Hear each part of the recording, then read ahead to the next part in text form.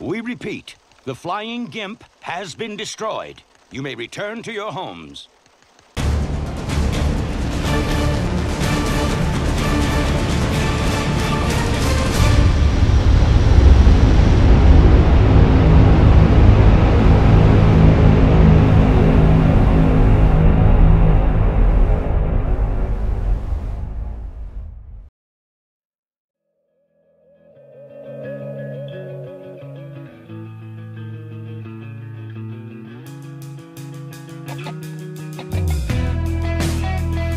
Fight fans, and welcome back to Pride Resurrection, the historical video series dedicated to the Pride Fighting Championships, where with each episode we'll take a look back at a specific event from Pride's history. Today we're going to be taking a look back at Pride Fighting Championships number 7. I am the most dangerous man alive today, and joining me is the Machine. Say hi, Machine. Glad to be here. Unfortunately, the Colombian Good Vibe, he was supposed to be here, but he forgot and he accidentally scheduled himself late for work. So he's here in spirit. It's September 12th, 1999, and it's only been 2 months since Pride number 6. And once again, the Yokohama Arena in Yokohama, Japan will host a deluge of male bodily fluids. 10,000 fight fans have turned out for the festivities of punching and kicking, and tonight we're set to have 8 bouts to enjoy, with 6 of those being MMA bouts, 1 being a grappling match, and 1 very special pro wrestling bout that wasn't included on the DVD. But more, I didn't see that on there. I'll get more onto that later. Steven Quadros and Boss Rutan have returned to record their voices over the action, and the DVD version of this event was what we all watched. Pride 7 here was held similarly to Pride 6. It was held 12 days before a UFC event, which was UFC 22, Only One Can Be Champion, which was an MMA event held in Lake Charles, Louisiana, which would host a main event bout featuring Frank Shamrock, Dirty Rotten Teaser, who last Pride, if you remember, told everybody he was gonna fight in Pride, and of course we know from that he never would. He faced off against Tito Ortiz in a bout which would see Shamrock force Ortiz to submit via punches in the 4th round. UFC 22 would also see the UFC debut of Matt Hughes, who would defeat his opponent Valery Ignatov via 3-round decision. Chuck Liddell would also fight at UFC 22. We'll get to see old Chucky in a future Pride event or two. Chuck would win via TKO in the 1st round against Paul Jones. And Ron Waterman would also fight. We'll get to see Waterman at Pride 24. Waterman would earn a draw against Tim Lajic. I guess that's how you say his name. Yeah, got me. I don't remember that one.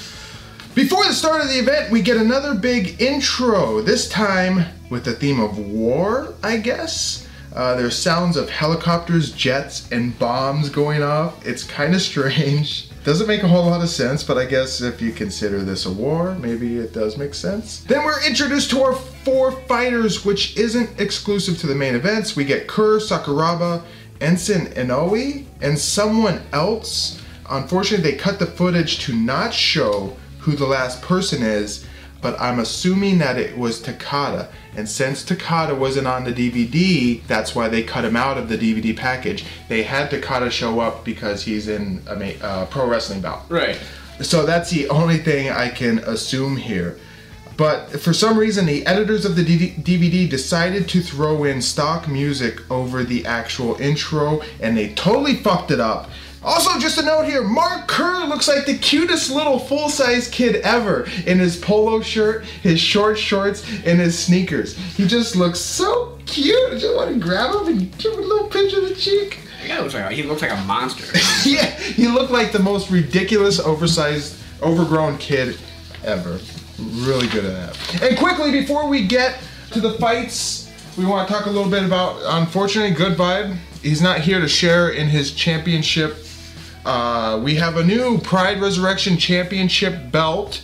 I'll show a picture of it here. Current champ since Good Vibe beat me last episode at the video games. He's the current champ, but since he's not here to defend it, we're gonna have to crown an interim champion. That's right, me versus the machine to see who the Pride Resurrection, the video game interim champion will be. And once Good Vibe returns for Pride 8, he'll have to face the interim champ. Also, quickly here, arrows and omissions from the last episode.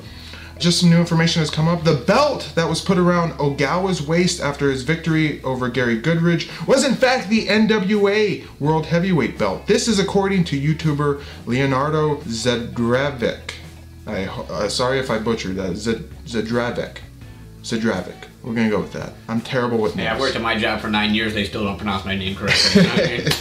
Also, during the Ogawa fight, I incorrectly said he wrestled for AJPW. That's All Japan Pro Wrestling. Wrong! It was NJPW, New Japan Pro Wrestling. Sort of like the WWF and the WCW. That's AJPW and NJPW. Sorry, folks, I got that wrong. Also wrong! I totally made up all the stats I read during the Kerr Takada fight, as I didn't have the stats in front of me, and I just said, fuck it, I'm going to outright guess as what they were. Got them completely wrong. Sorry, folks! Also, one last thing here. We totally didn't realize that Musashi, the kickboxer who got kneed by Goodridge, is the same name of the samurai fighter from Time Killers, the game we played back in episode 4. I can't remember that. Yeah, Musashi. Remember the samurai? Yeah, I played the knight who got his arm cut off. Yeah. And with all that out of the way, let's get on to the fights!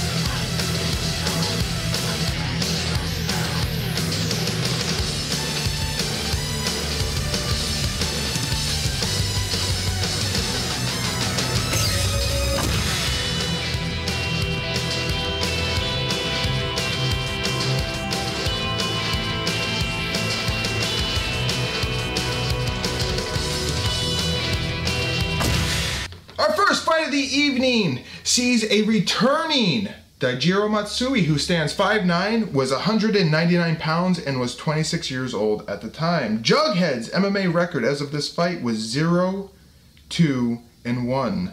He's facing off against Bob Schrijber from the Netherlands, who stands 6 foot, was 237 pounds, and was 34 years old at the time. Schrijber's MMA record at this time was 11-4.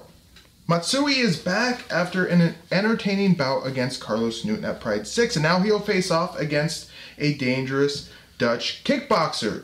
But just who is this Bob Schrijber fellow anyway? Born in Alkmaar, Netherlands, I assume that's how it goes, Dirty Bob, as he is known, started training judo and karate in 1981. He then picked up Muay Thai.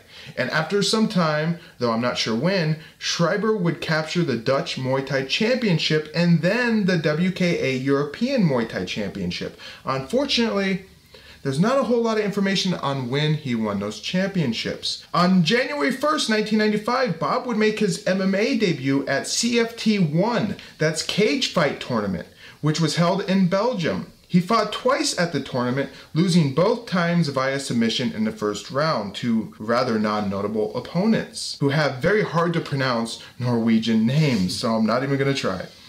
Bobo would then head to Japan, where in the same year of 95, he would appear at Rings, Budokan Hall 1995, knocking out his opponent, Ruzini Luzanov.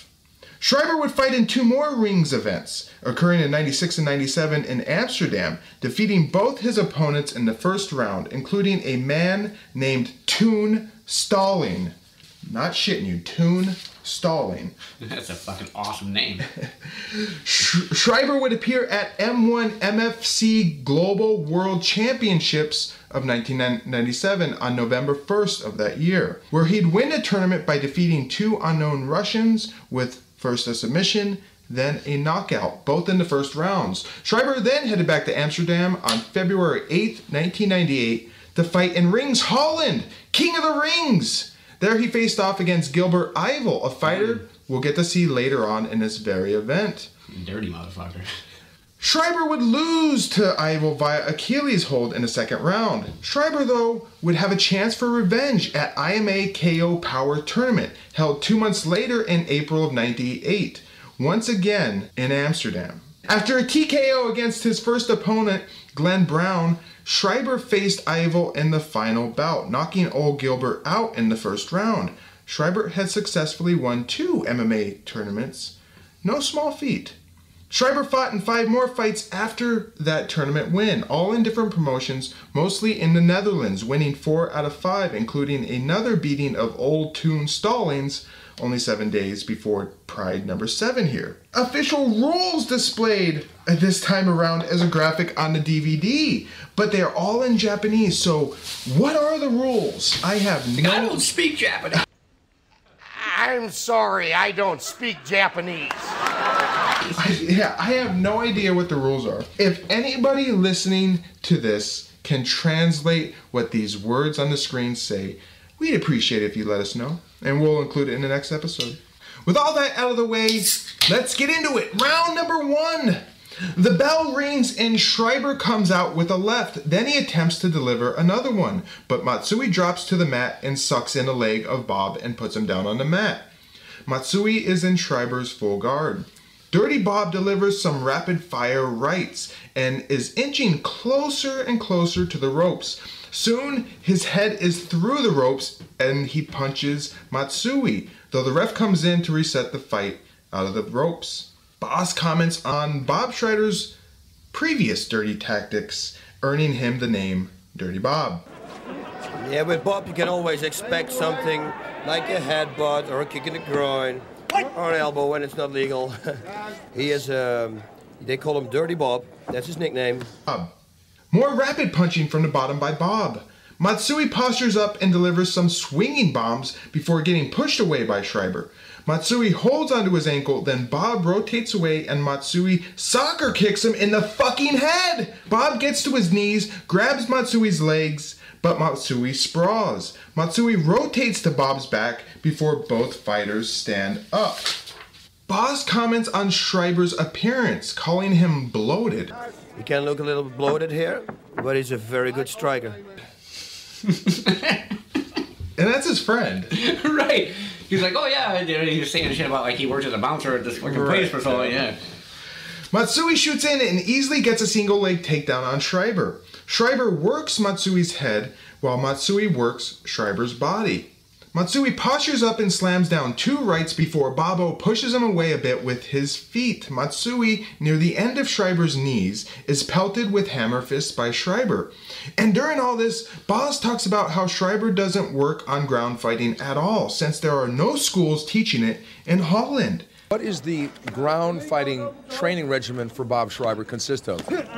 Pretty much nothing, because they don't have a lot of schools in Holland. That's at the time, of course. Yeah, they're big in the kickboxing shit over there. They always had been. Like some of their best fighters are all the kickboxers out of Holland. At this time, according to Boss, all they felt they needed to train was stand-up. So there's no reason to have ground training schools or wrestling at all, which obviously now you would assume that's very, very different. Matsui manages to get back into full guard, and both fighters exchange small punches. Matsui postures up again and grabs Schreiber's leg for an Achilles stretch, but Schrijber sits up and pops Matsui's exposed face with right hands.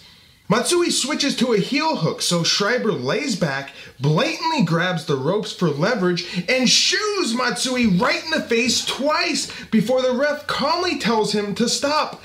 And he still has the ropes! Ref, open your fucking eyes and look what he's doing!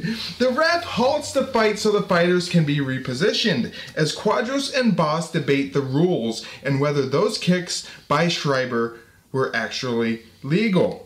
On the restart, Matsui continues working for the heel hook, but Schrijber appears to be in no danger. Schrijber rolls out of the heel hook and both men get to their feet as Matsui pressures Schrijber, delivering soft punches. Schrijber then knees Matsui in the breadbasket, though with little power, and Matsui backs away before shooting in for a takedown where Schrijber delivers a well-timed knee that clocks Matsui, much to Boss Rutten's liking. After a moment on the mat, both men stand and Schrijber chases a retreating Matsui, throwing a high kick at Matsui's head. Matsui desperately dives for a takedown, but an improving sprawl by Schrijber allows Schrijber to get Matsui's back. Schrijber then stands and tries to punt Matsui's head, causing the ref to step in and halt the bout. Apparently, it is illegal to kick the head of a downed opponent when they are facing down on all four limbs. Unsure of whether Schrijber understands Japanese, I'm sorry, I don't speak Japanese. the ref then demonstrates for him. Gee, thanks, ref. The fight is restarted. Matsui teases a takedown before rethinking it, and then he tries it again, this time committing to the idea and getting Schrijber down onto his ass. 6 minutes remain in the first round. Bob pounds away with light punches on Matsui's head. Matsui gets the half guard, then as Schrijber rolls, Matsui briefly gets his back, then threatens with an armbar to which Schrijber ejects from. Both men then get to their feet. The men exchange rights, then Matsui shoots in for a foot, and although Schrijber grabs both ropes, he ends up falling down to the mat. Another stop and restart by the ref, and Schrijber is breathing pretty hard here. 5 minutes left in round 1. Yeah, he was huffing and puffing by the end. He clearly... Not even the first round, he was huffing and puffing. Yeah, he clearly has no conditioning whatsoever. No. And he's not in, like, overly muscle shape, so I don't know what the fuck is going on with him. I think he's just getting old. Matsui gets to mount, and Schrijber rolls as Matsui grabs his left arm, ending up on the bottom as Schrijber is now standing. Schrijber stalks over Matsui, who backs away using the old butt scoop technique. But then he stands after a moment. Matsui asks for timeout as his left glove is fucked. Before the ref calls to restart the fight, and while he is clearly still checking Matsui's glove, Schrijber decides it would be a good time to punch Matsui. Schrijber must have been confused on what was actually happening. Matsui becomes very upset by this and gets right into Schreiber's face, as Matsui must not have known that he's actually in a fight and someone punching him in a fight is an insult, I guess. Of course, Schrijber was in the complete wrong here. How could he not realize that? Right. The ref is right there checking his fucking glove. He comes up. Like they're in cahoots and shit. Yeah. They're in cahoots against him. But Matsui's anger here is also pretty funny. He gets like really upset, like, oh, how dare you punch me? Oh yeah, he was pissed. Also, Schrijber gets another yellow card. Boss comments on this as why this is why he's called Dirty Bob. He is a bouncer at the famous Bulldog. What did he do? He hit him before the referee restarted the fighters. He gave him a clean shot before the referee let them resume the action. Another cheap shot by Bob Schrijber. There we go, the name Dirty Bob is the nickname. It's here on my paper. The fight finally restarts and the fighters meet in the center of the ring with Schrijber delivering a left and right. He tries it again, but Matsui smartly ducks and hits Schrijber with his own 1-2. Matsui shoots in again, but good sprawl by Schrijber. Schrijber delivers an elbow to Matsui's shoulder. Quadros asks Boss to guess on how many street fights Bob Schrijber has had. Just to guesstimate, Boss Rutten, how many street fights do you think that Bob Schrijber's had? A couple of hundred at least. 500 street fights and you can consider yourself a legitimate tough guy. The fight is halted once again to get the fighters out of the ropes. On the restart, Schrijber stands up and unabatedly punches Matsui's head several times. Matsui grabs his leg and Schrijber delivers hammer fist. Matsui pushes forward, and as they hit the ropes, Matsui whips Schrijber down and out of the fucking ring! Go get him. Oh!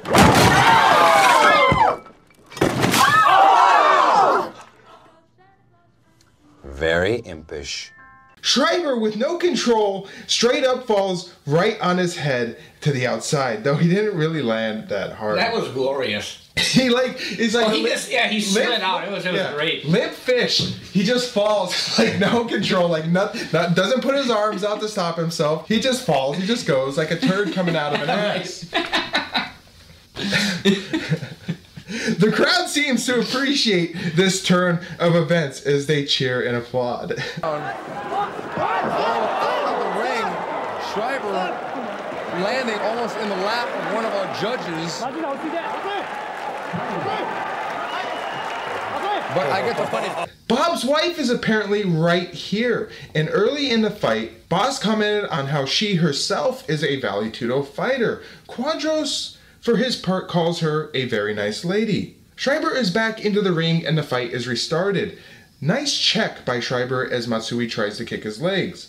Matsui shoots in and manages to swing Schrijber down to the mat. 3 minutes remain in round 1. Matsui gets too aggressive and Schrijber manages to push him off with his feet. And as Schrijber tries to get up, Matsui flies back in with a knee, tackling Schrijber down to the mat. Matsui is back in full guard. Something happens that causes the crowd to laugh and then applaud. You know, in a way, you don't want to give your opponent a reason to want to beat you. What was it?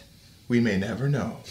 Matsui backs away, and as Schrijber is distracted by the ref telling him not to hold the ropes, Matsui leaps in for a double stomp that lands flush on Schreiber's chest. You can hear Schrijber groan. Matsui mounts on top of Schrijber then, from the side, and wails on Schreiber's head. Schrijber gets to his knees and Matsui takes his back, but Schrijber stands and heads towards the corner. Schrijber turns and faces Matsui. Schrijber talks to his corner and Matsui stomps on Bob's toes. Yeah, it's like, guess what, motherfucker? One shoe's you're gonna have a hard time putting your foot in that shoe. Yeah, that's right. He's gonna have one swollen foot. Right. Schrijber tries to respond with a knee. The ref steps in and separates the fighters. On the restart, Schrijber rushes in with a knee. With 1 minute left, Matsui dives in for an ankle and Schrijber hops around on one leg before Matsui winds up with his head right between Schreiber's legs. Schrijber sprawls and lays on top of Matsui. Matsui lets go, to which Schrijber stands. Matsui is still on the mat and Schrijber stalks over him. Schrijber tries an axe kick before Matsui grabs Schreiber's other foot. The fighters are all entangled here in the corner.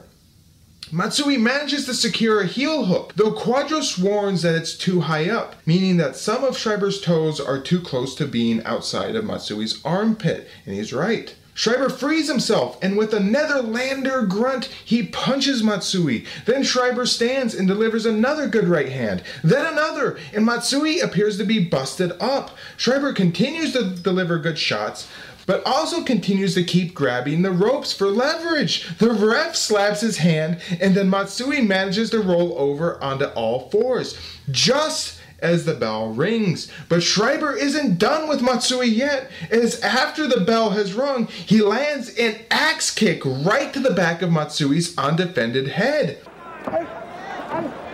Schrijber grabbing the ropes. Schrijber, oh no! Schrijber throwing an axe kick to the back of Matsui's head when he was down on all fours. The ref tries to rough up Schrijber over this. That was ridiculous, honestly. I thought that was... It was terrible. He shouldn't have done that shit. And then the ref coming over, like, what's he gonna do about it? Right, the ref comes over, starts beating the shit out of Schrijber. Right, like slapping him and pushing him and shit. Matsui simultaneously holds the back of his head and his mouth, maybe because the force of the blow caused his teeth or jaw to impact into the mat. And it's during this confusion that the ref calls for a stop to the fight. Schrijber has been disqualified. Matsui eventually emerges from the mat, and then he goes right for Schrijber. The ref steps between them, and Matsui shouts Japanese words at a man who has no clue what the fuck he is saying. Kara rari temperatin. Sankanban wa. I'm sorry, I don't speak Japanese. Schrijber, for his part, is probably thinking of sweet cake at that moment. About a dozen refs pull Matsui away. That's an embellishment. And Matsui continues to air out his anger. Hold me back, he said. Just hold me back. Right. Then Matsui has his arm raised. He shouts victoriously, and that is it for our fight. What were your thoughts on this one? It was a very obvious disqualification. I thought, yeah, it should have been stopped then. I mean, they still wanted to go. Maybe if they could have let him go, but they already yellow carded him. Yeah, twice, I think. I don't think I mentioned the first time. Constant grabbing of the ropes. He's a dirty fighter who couldn't get the better of the guy who thought he was going to steamroll, and right. He got frustrated. If this was like UFC 1 through 5 before they started adding in rules, he might have been fucking fantastic. But here, right, like where there's rules, you can't do stuff, I just don't think he really fucking cared. I thought it was fun while it lasted. It was a good round. I liked the action.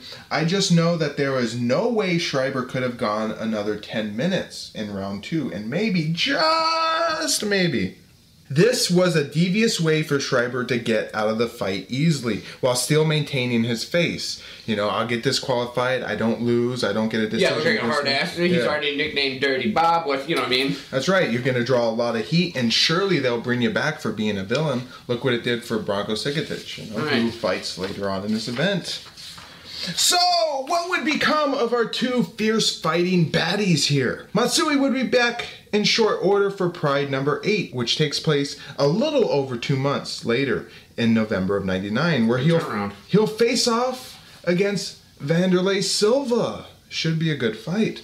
As for Dirty Bob, he too would draw Wanderlei Silva in his next trip to Pride, but that wouldn't be until the opening round of the Pride Grand Prix of 2000, which we'll get to see in about 2 events. He does come back. He does come back, yeah. Between then and Pride 7 here, old Bob would head to Aruba, fighting at the World Valley Tudo Championships number 9, less than 2 weeks after his appearance at Pride 7 here. He would fight 3 times that night, including a bout against future Pride star Heath Herring. After that, he would fight twice more in Amsterdam, but to learn more about those outings, you'll have to tune in to Pride Resurrection Episode 9. See you then, Bobo!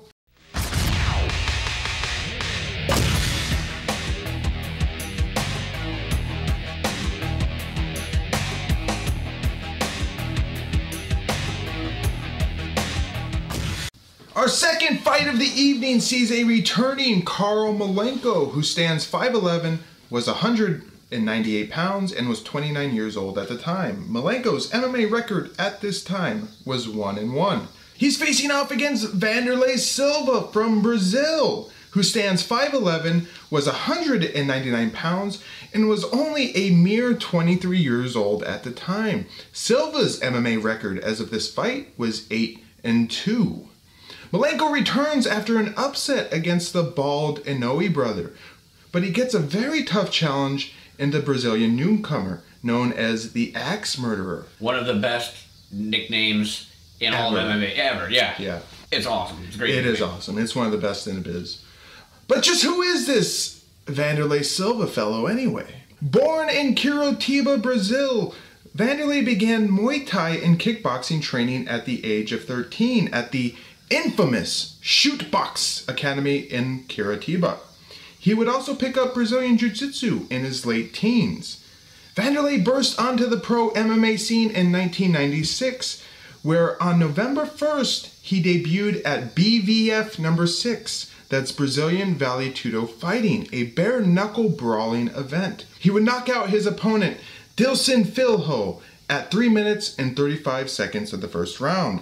He would fight again in the BVF for BVF number 10 on July 1st, 1997, defeating Marcelo Barbosi via KO in only 20 seconds. Then it was on to the IVC, where he'd appear at IVC number 2, A Question of Pride, fighting 3 opponents in one night, and only losing his last bout via doctor stoppage. Then it was on to IVC number 6, The Challenge, where he would knock out Mike Van Arsdale via soccer kick at 4 minutes in the first round. Van Arsdale is pretty good. I'd never seen him fight. Then the UFC came to town with UFC Brazil, where the axe murderer faced a likewise young rising star in Brazil in Vitor Belfort. And in stunning fashion, Belfort would pummel Wanderlei in a TKO victory. It was a savage ass kicking. It was a savage ass kicking. And I have to include a clip in this, regardless if UFC tries to flag the video. Wanderlei returned to the IVC in early 1999 for IVC 9 Revenge, knocking out Adrian Serrano via soccer kick at only 22 seconds of the first round. Then IVC number 10, World Class Champions, in April of 99, where it took only 32 seconds for Wanderlei to win the IVC light heavyweight belt via TKO. UFC came calling once again, and Wanderlei headed to Alabama, USA to fight at UFC 20, which took place on May 7th of 99. His opponent there, Tony Patera, who would succumb to knees from Silva in the first round. And that brings us here to pride number 7. Since he begun professional MMA, Wanderlei has never had a need to go beyond the first round. He has either knocked out all of his opponents, or in the case of Maurice Smith, been knocked out in the first round. No submissions, no decisions, just pure fucking rage. Here's hoping he continues it for this fight. Pre-fight, Quadros says there is no way that Malenko can stand up with Silva and he has to take him down. Malenko is going to have to take Wanderlei Silva down here. There's no way he can stand up with Wanderlei Silva. No way. To quote Michael Cole here, "Vintage Silva!" He's rolling his wrist, getting them loose for the fight. Classic Silva, he does it in all his fights in Pride, I love it. Quadros details Silva's Valetudo pedigree and calls him a Terminator. Round 1! Malenko stalks Silva down and then shoots low for a takedown. They hit the ropes and Malenko has Silva onto the mat. Silva with light punches, and Malenko tries to pass before being swept by Silva. Very nice. Silva is in half guard, but then he gets to full guard. Light head and body work by Silva. Dead silence in the crowd. Wow.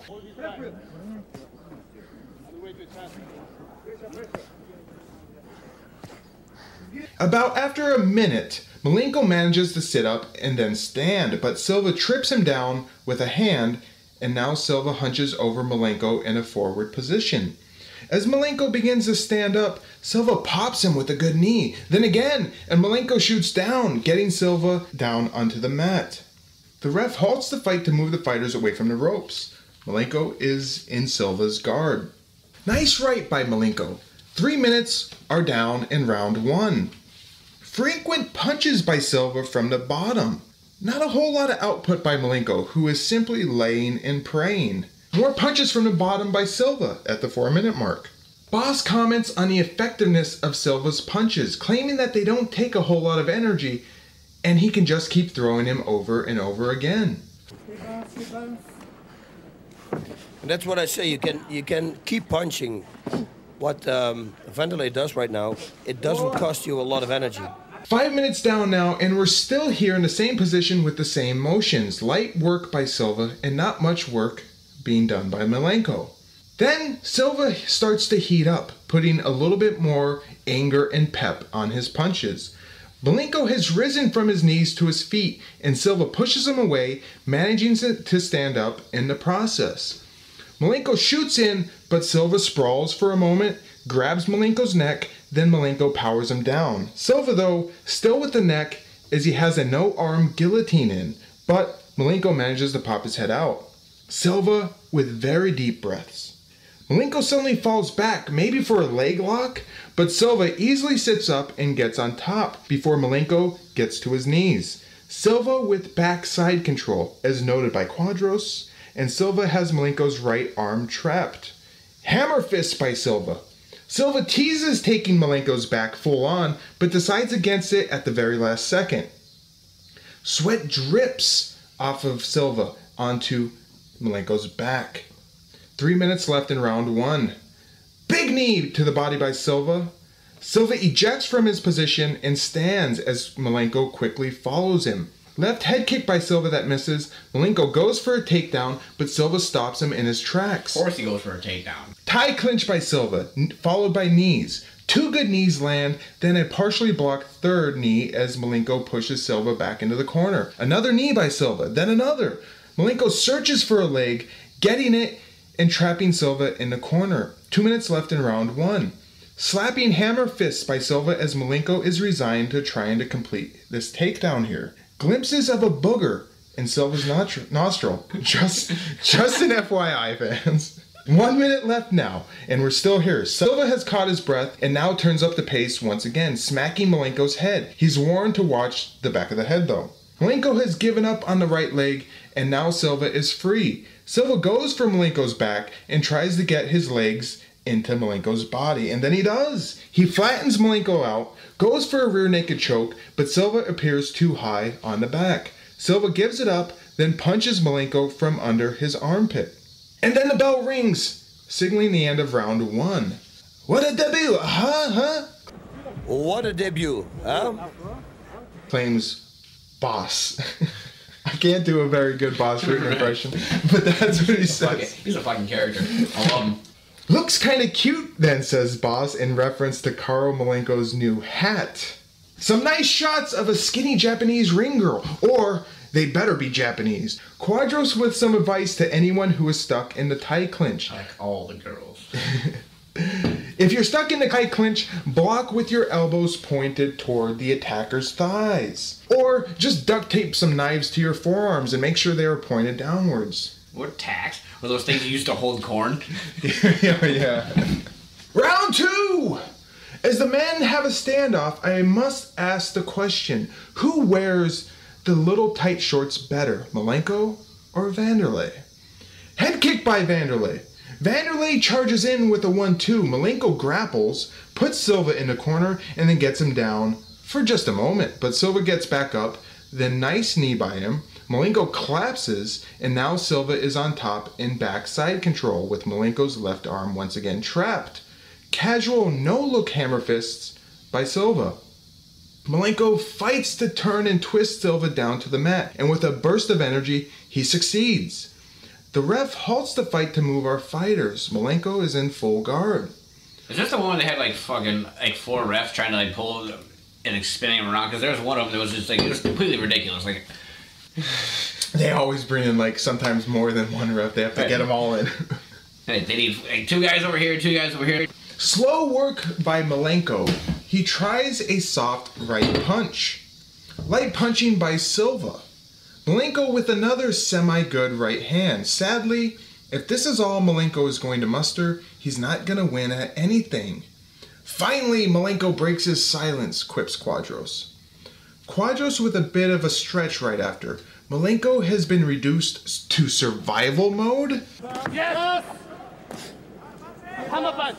Finally, Malenko breaks his silence and throws a right hand.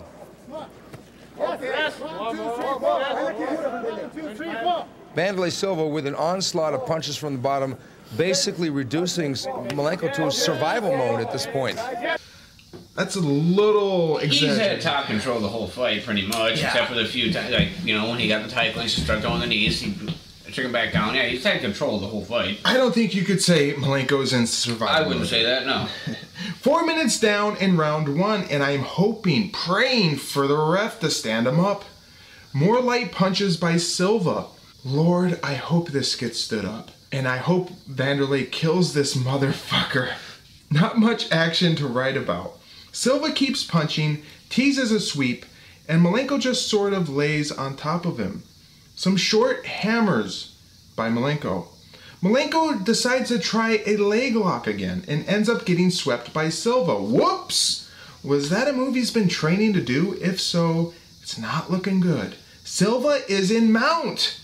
3 minutes remain in round 2, but Silva is playing very cautiously. Malenko tries to push Silva off him, but Silva has very good balance. Malenko tries it again, but achieves nothing except for a few lumps from Silva. Some good shots by Silva, but unless he postures up, he's not going to do a whole lot of damage. I think we're seeing a new mutant, as stated by Quadros. I think we're seeing a new mutant in the mixed martial art field. Now, Quadros, he might be from Brazil, but no reason to call him a mutant. You know, it'd be great, like when you talk about that mutant shit. It's like, what you don't know, fans at home, is that Wanderlei Silva is like Aquaman. And you like the picture from like his forehead, like the rings going out, and like like dolphins are flipping and shit. There in Japan, there's a lot of what, you know. I can find a gif of that. Malenko rolls and gives up his back. Silva stretches him out. Only 1 minute remains in round 2 though. Silva works for a choke, but again he's too high. He gets off of Malenko's back and takes his side. Some knees by Silva. Malenko moves. Silva switches positions several times, and then with 5 seconds left, Malenko rolls and manages to get back on top, but the round ends here with no finish. Silva pops right up after the end of the round and does a jig. Classic Wanderlei here. Boss hilariously tries to make a reference about Silva's little dance here, saying that Silva for sure saw Saturday Night, Night Fever. One thing for sure. Here's Wanderlei Silva doing his Y Crew ceremonial dance. I think he won that movie, and for sure he saw Saturday Night of a Night Fever. That's one thing for sure. Ah, right. Right, says Quadros. And now we go to the judges. Judge Wanderlei Silva. Judge Issue Wanderlei Silva. Judge Wanderlei Silva. Okay, there it is, boss. Wanderlei Silva, welcome to the Pride Fighting Championships. No surprise here, Silva is declared the winner via unanimous decision. After the decision, Wanderlei's trainer gets in the ring, takes his shirt off, and Silva throws the shirt into the crowd. Is that supposed to be a souvenir? Right. Yeah, why did you want his trainer shirt for it? Right. The two fun boys then pose together for cameraman. "Number 1, says the trainer. Good stuff. Hey, fun boys, get the room. So, what'd you think of this fight? Good fight from Malenko, because he was expected to get his ass kicked real quick. Well, yeah, when you put it that way. I didn't think of that. Actually, I didn't. He was expected to lose badly. Yes, he was expected to get murdered. Right. And it's the axe murderer shit. So, good fight from Malenko, not great for Silva. Not showing off what he can really do against. Well, the guy just basically fatted him down. Right. Yeah, that's what I have jotted down here. This debut for Silva, his first fight in Pride, it was a bit deflating, but you know he's young, and Malenko is a good wrestler. Yeah, that's what I said. Good fight from Malenko. I mean, he lost it, but I mean, it really wasn't like bad. He didn't really take a lot of damage. No. I think Malenko could have been a very good fighter if he would have maybe got a little bit more striking training done. Right, it's early in the game, right? The evolution of the sport. So yeah, not a great debut for Silva, but bigger and better things lie ahead. So what would become of our two tight short wearing dudes here? Both men would return for Pride number 8 with Wanderlei facing off against the aforementioned Daijiro Matsui. Good matchup and should be a good fight. Karl Malenko, meanwhile, will face off against a returning Alan Goas. Really? I don't know. That's the lay on the ground kicking and screaming guy, right? No, this was... no, Goas is the guy who was like, he was doing this. Yeah, he was doing the baby kicks against Sakuraba. And just lay there? Yeah. Right, yes. kicking and screaming. Good memory. That was the reference. He looked like a little baby, yeah. A little child having a tantrum, yes. I don't know what to think about that fight. It might be good. I expect it to be terrible. Our third fight of the evening is our grappling bout, featuring a returning Enson Inoue who stands 5'10", was 210 pounds, and was 32 years old at the time.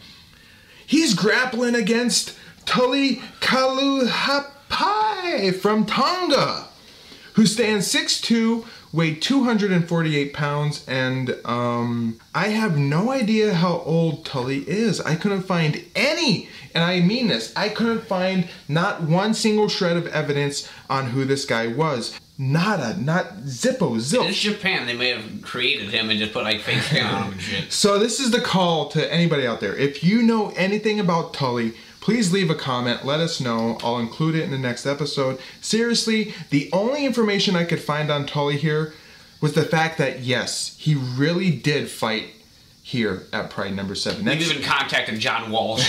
Yeah. Yes. We'll keep this one brief since it's only a grappling match, and spoilers, it's not a very long fight. Tully Kali Hapai, says the announcer. Tully Hapai. Enson is wearing the full gi. It looks really cool. And then holy fucking close up. The cameraman gets right up in there. Right up in Enson's face. Apparently Boss and Quadros are not aware this is a straight up grappling match, as even after the fight starts, they are surprised that Enson is still wearing the gi. They're like, he's gonna wear the gi? I guess he's gonna fight in a gi. Like, is it gonna be hot? Right. Once again, producers, this is key information that you should hand off to your commentator so they know what the fuck is going on. Quadros also comments on all of the flair, the pieces of flair, covering Enson's gi. Well, Enson and Owie wear the gi. Now, I know a lot of the Brazilian Jiu-Jitsu fighters have a lot of patches and decals on their gi. I think Enson's got a beat in this one. We need to talk about your flair. Really? I have 15 pieces on. Well, okay, 15 is the minimum. Okay? Oh, okay. Now, you know, it's up to you whether or not you want to just do the bare minimum or, well, like Brian, for example, has 37 pieces of flair on today, okay? A terrific smile. Okay, so you want me to wear more? Look, Joanna. Yeah. People can get a cheeseburger anywhere, okay? They come to Tchotchkes for the atmosphere and the attitude. Okay, that's what the flair's about. It's about fun. Yeah. Round 1! Tully kind of slaps at Enson, and Enson gets in on Tully in a grapple. The men go to the ground, and Enson nearly gets Tully's back. Enson pulls guard and easily sweeps Tully. Enson is in full guard. Enson starts to unwrap his gi, getting it ready for a gi choke. And Tully, for his part, is merely turtling and guarding.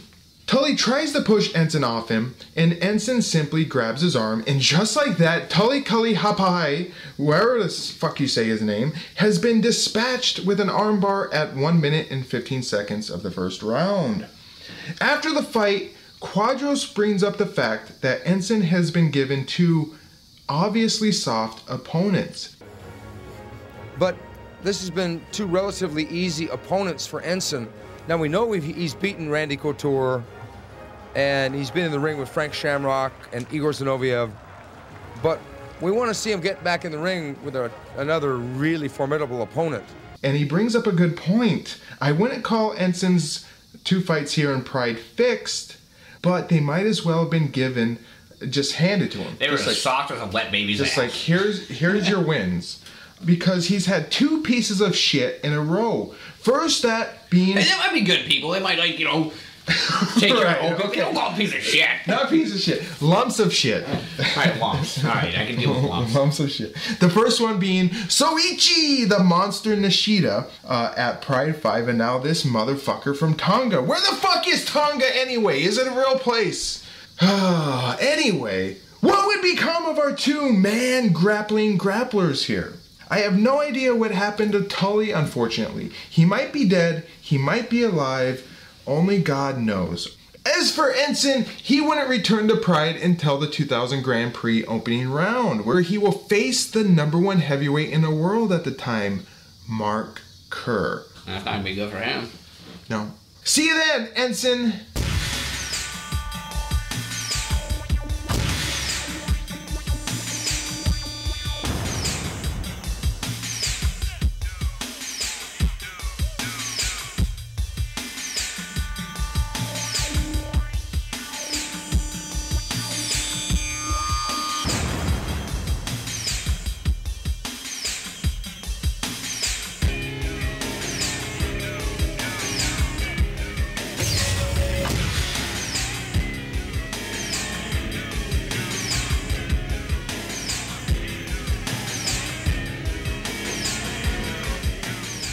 Our fourth bout of the evening features a returning Branko Cikatic, who stands 6'2", was 216 pounds at the time, and was 44 years old at the time. Branko's MMA record was 0-1. He's facing off against newcomer Maurice Smith from the good old USA, who stands 6'2", was 220 pounds, and was 38 years old at the time. Maurice's MMA record as of this fight was 8 wins and 9 losses. He's back! The return of the villain Branko. Awesome promo package for the bad man. He's a month shy of his 45th birthday, and the Croatian Tiger is looking pretty fucking good. Before his appearance here, Branko wasn't up to much at all, except fucking hookers. But what about this fellow Maurice Smith? Just a warning here, listeners. This history is going to be a bit long. Born in Seattle, Washington, Maurice Smith took up karate after being inspired by a Bruce Lee movie. And also playing in a garage band. When he was 18 years old, Maurice ventured into kickboxing, and he quickly defeated 7 amateur opponents. He would turn pro in 1982, and his first pro fight would be against the World Kickboxing Council's light heavyweight champion at the time, Tony Morelli. Morelli would defeat Smith by decision after 7 rounds. But Smith would have his revenge. He would return to fight Morelli 14 months later, this time knocking Morelli out in the 7th round via roundhouse kick to the head. Sweet. Smith was then the World Kickboxing Council's light heavyweight champion. Smith would continue to fight in kickboxing until a brief hiatus beginning in 1993, having amassed a record of 30 wins and 4 losses up until that time. What caused his hiatus? It was due to a venture into pancrase. This is what requires a bit of backstory.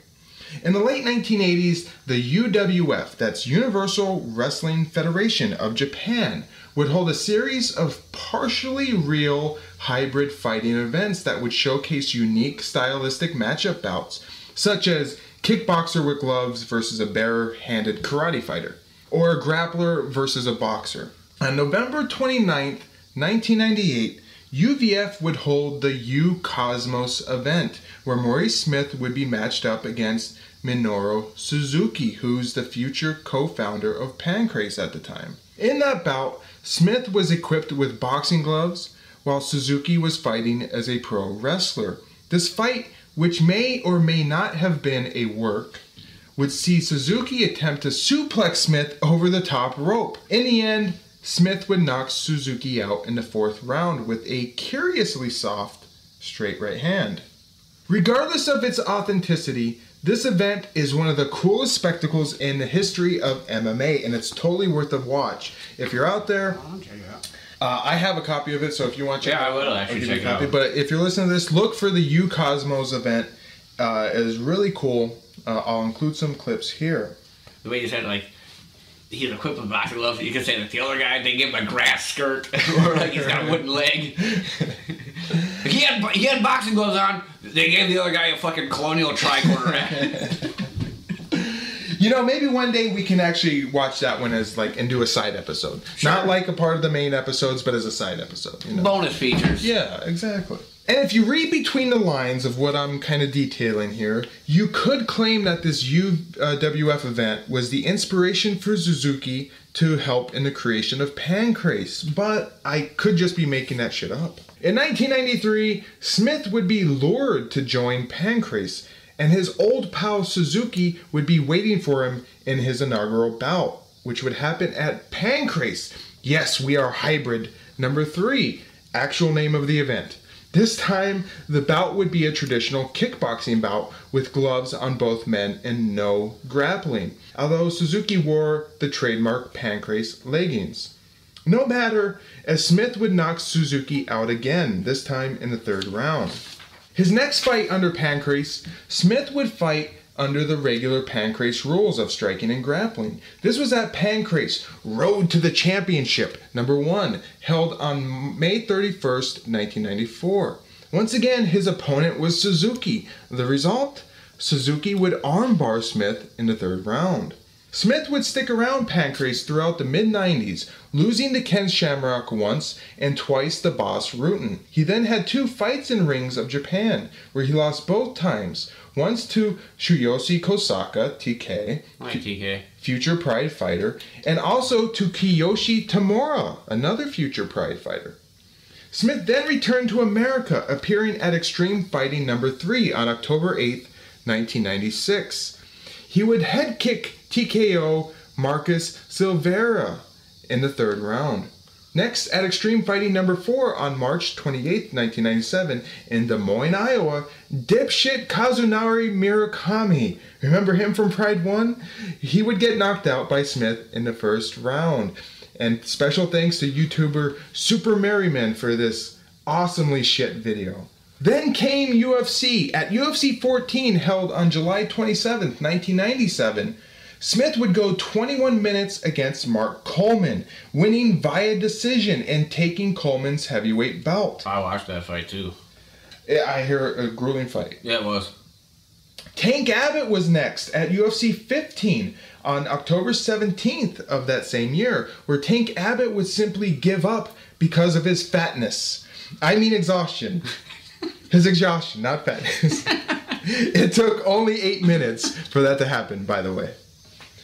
Then UFC went to Japan, and Smith would defend his belt against Randy Couture on December 21st. After 21 minutes, the Natural would be declared the winner by decision. Naturally. At UFC 19 on March 5th of 1999, Smith would lose via decision to Kevin Randleman. And then at UFC 21 on July 16th of 99, Smith would defeat Marco Ruas after Ruas' corner called for the fight to stop in between round 1 and 2. Rest in peace, Kevin Randleman, by the way. Rest in peace, Kevin Randleman, yes. And that brings us here to Pride number 7. Maurice is sporting a near-perfect arrow on his chest, which looks awesomely ridiculous. His hair just... Brian Ebersol style. Not yes. quite that, but yeah. It's pretty close. For naturally growing chest hair... He used some soul glow on that shit, though. And fuck, Branko is looking pretty jacked for nearly 45 years old. So I think he's obviously on something here. He looks... To be that age and that jacked up. Yeah, how he looked... Holy fuck. Well, yeah, they weren't testing for it back then. You can just do whatever you want to. And he's wearing his shorts like an old man to hide his belly. To hide his belly. He talks fast and wears his pants high. Round 1. The fighters meet at the center of the ring and circle. Branko with a light left kick. Then Maurice misses with his own. They exchange right hands. Maurice moves in and underhooks on Branko. Branko tries to fight him off, surprising Quadros that he hasn't been taken down yet. And Maurice going for the trip, but Branko somehow avoiding the takedown. And then, what the fuck, judo hip throw? Where the fuck did Branko learn that? Branko is in side control. Branko is a guy who's natural strong. Look at this. Now that was... Beautiful takedown. It was actually pretty surprising when I watched it, too. It was fucking totally surprising. I couldn't fucking believe that actually happened. Branko's in side control, holding Smith in a headlock. Then an expert reversal by Smith. Wow, it was fucking beautiful. Maurice is now in side control. Knee by Smith. Branko looks completely out of his element. Another good knee by Smith, then Branko powers Smith down to half guard. Boss is commenting on how strong Branko is. Branko is just a guy, not just a guy, but very, very strong. Physically, he's very strong. Look at him, he almost threw him off.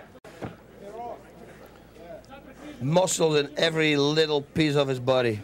With muscle over every piece of his body. Who's that in Smith's corner?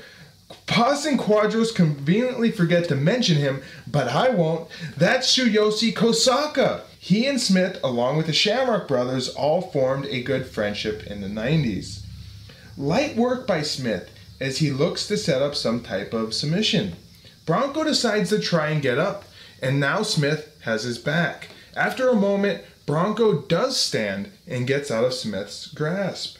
Maurice charges in, and both men fire an errant strike at each other, with Branko's punch looking quite lethal. Branko pressures Smith into the corner and fires away, though Smith avoids any damage. Smith then reverses Branko, and now Smith has control in the corner. Slow work by Smith, and 5 minutes have passed in round 1. Branko complains about a headbutt, which had to come from Smith's head positioning. Smith teases a takedown, but Branko death grips the ropes, then conveniently hooks his arm around it. The ref halts the fight and separates the men. The ref then announces to the judges a warning for holding the ropes. Yeah, this was ridiculous, holding the ropes. What do you think? Okay, Branko Cikatic, his greatest victory was probably Ernesto Hoost in the first K1 finals, right? Yeah. Okay, Maurice Smith, what was his greatest victory? Probably Mark Coleman. Yeah. Well, he's getting a warning for holding the ropes, right? There's a push kick by Smith. Hesitant right, then a left by Branko. The men clinch. Branko, that little scoundrel, is already wrapping his arm behind the ropes, which the ref spots.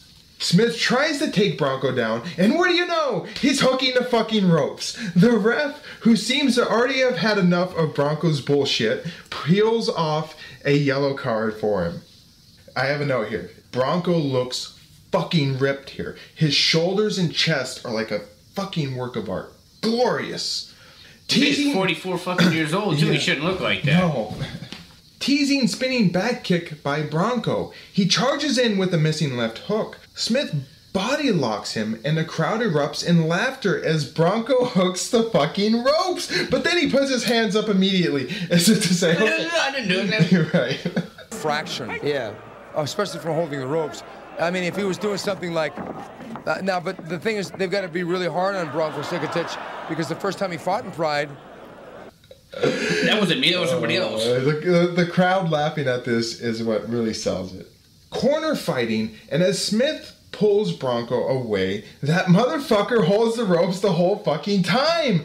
The outside ref helps Branko let go, and he immediately grabs it again, getting smacked by both the ref in the ring and the ref outside the ring. The crowd laughs again. Elbows to the back of the head. So I think they're being extra precautionary in his case, whereas maybe some other fighter, they might just be a little easier. They should put like a high voltage on the ropes. And every time he holds it, they should push a button. Yeah, that might work, actually. I think so. Smith has Branko's back. He moves him to the center of the ring and drags him down to the mat. Side mount by Smith. He grinds his forearm into Branko's neck, who clearly does not want. All right, Maurice Smith into the side mount with Branko Cikatic. Do you think Maurice is going to work for a key lock here? I'm pretty much 100% sure because, 3 minutes left in round 1. Boss jokes that if he heard the sound Branko made from the forearm and the neck, he would keep doing it. Yeah, it'd be very strange, but if he makes a sound like that from it, if I would be Maurice, I would keep doing it. Boss calls it screaming, but in reality, it was more like groaning. Yeah, it wasn't screaming. Stupid producer. He cuts to a bad angle, and suddenly Branko moans for some reason due to something Smith is doing, and then he clearly starts tapping.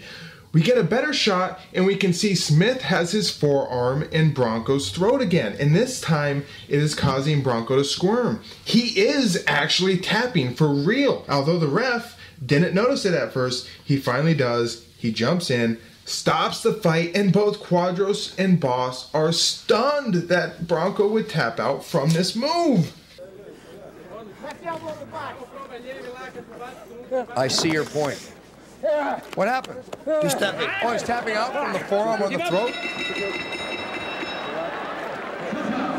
Wow.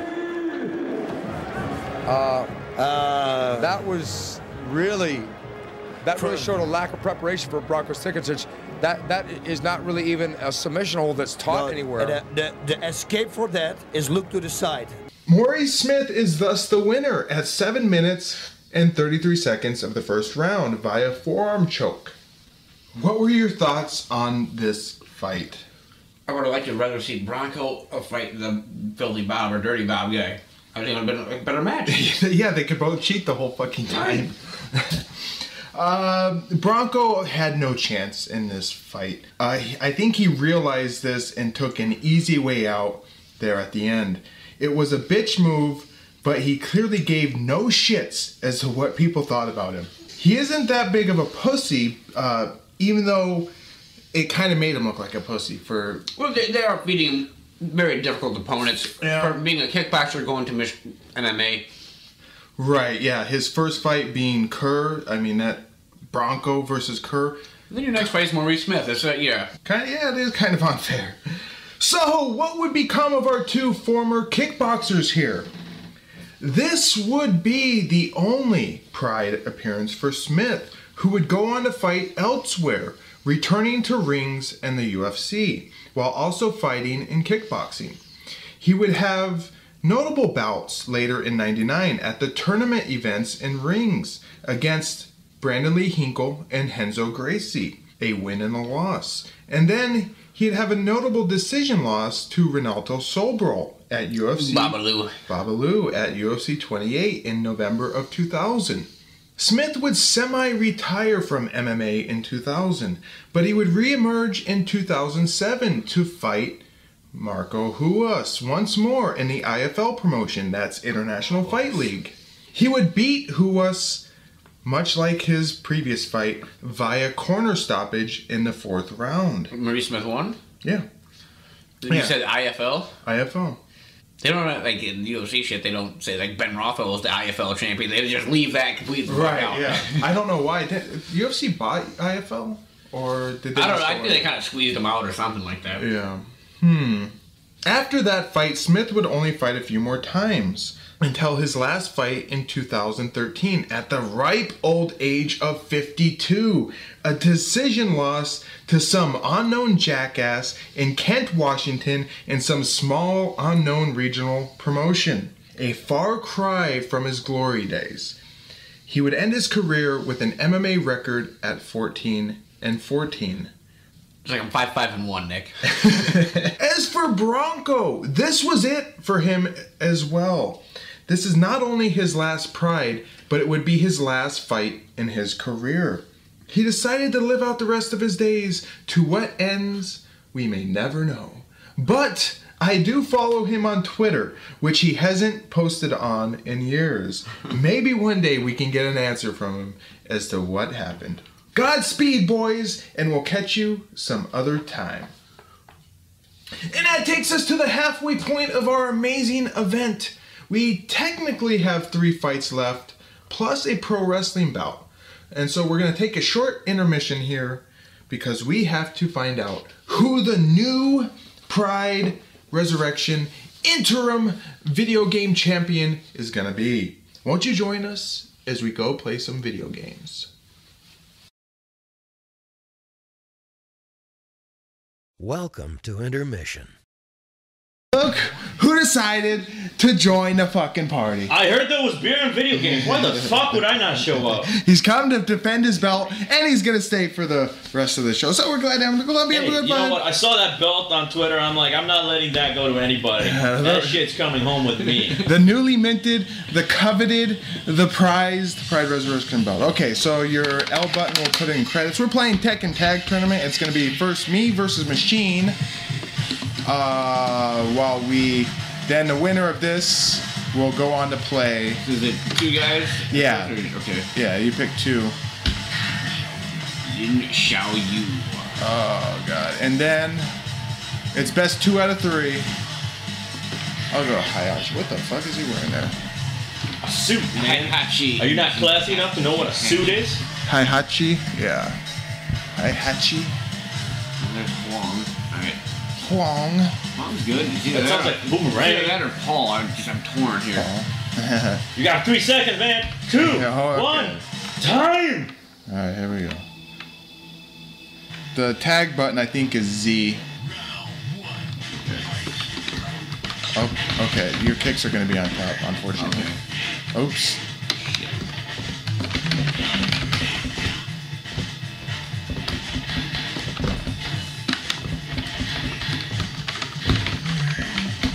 Oh, God.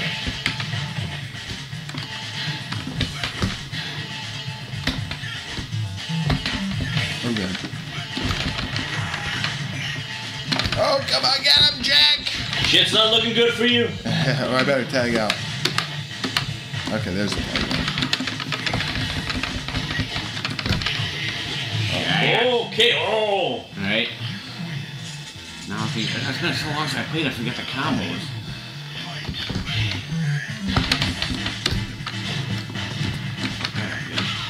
Flawless victory. So far. The Russian pants. That's awesome. Better tag out there. I don't know which button it is. I think it's the C button. There you go.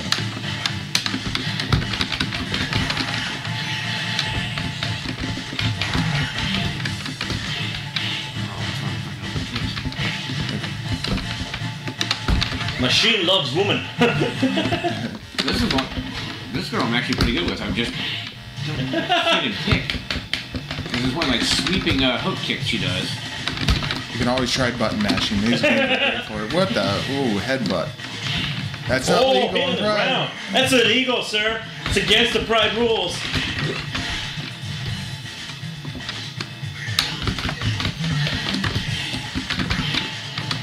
Oh, the machine is getting the use of the controls. Started to, but it's a little too late now. Oh, you can do it. I believe in you. Oh no! Oh no! Time up! All right, so far it's 1-0. 36%. It's now me versus the fucking champion. All right. Hit the start button, buddy. I mean, I guess I'll have to stop drinking for a second. Oh, who am I kidding? I'm not going to. All right.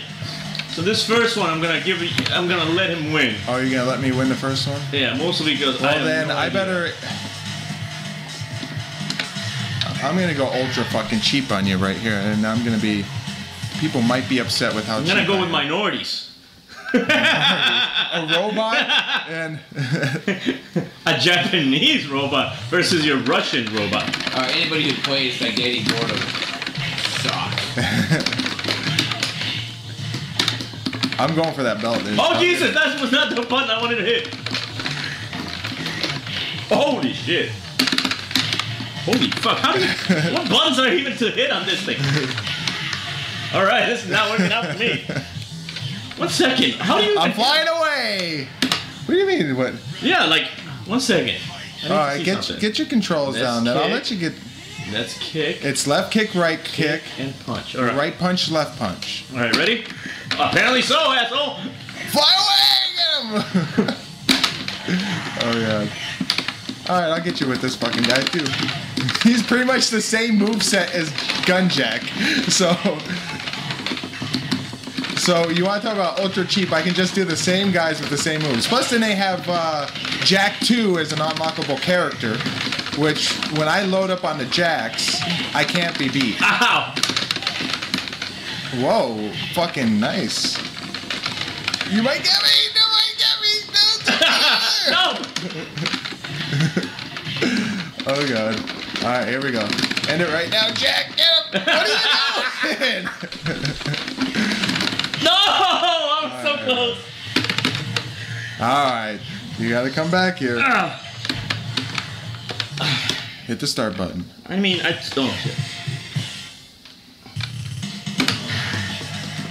If only I could pick 2 Jacks.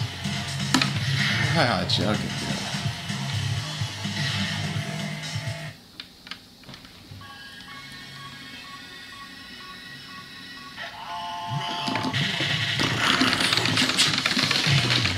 Oh, God. Hey, I know how to do that now.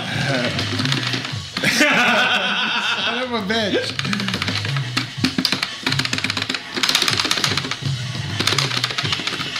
See, Jack might be short range, but Hayachi is long range, so... Oh, shit.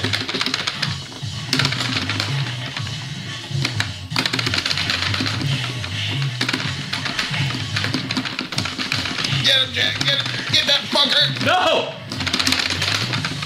No, god damn it. What the fuck is the beeper? That's the music, I guess. Oh, fuck you. Yeah, that's probably Don McClane.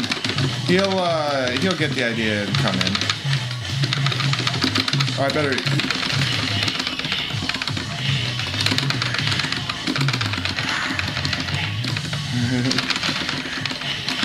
That's it. No! Oh, champion! Champion! I'm the new champion! It was rigged. I demand a recount. Let's get back to the fights.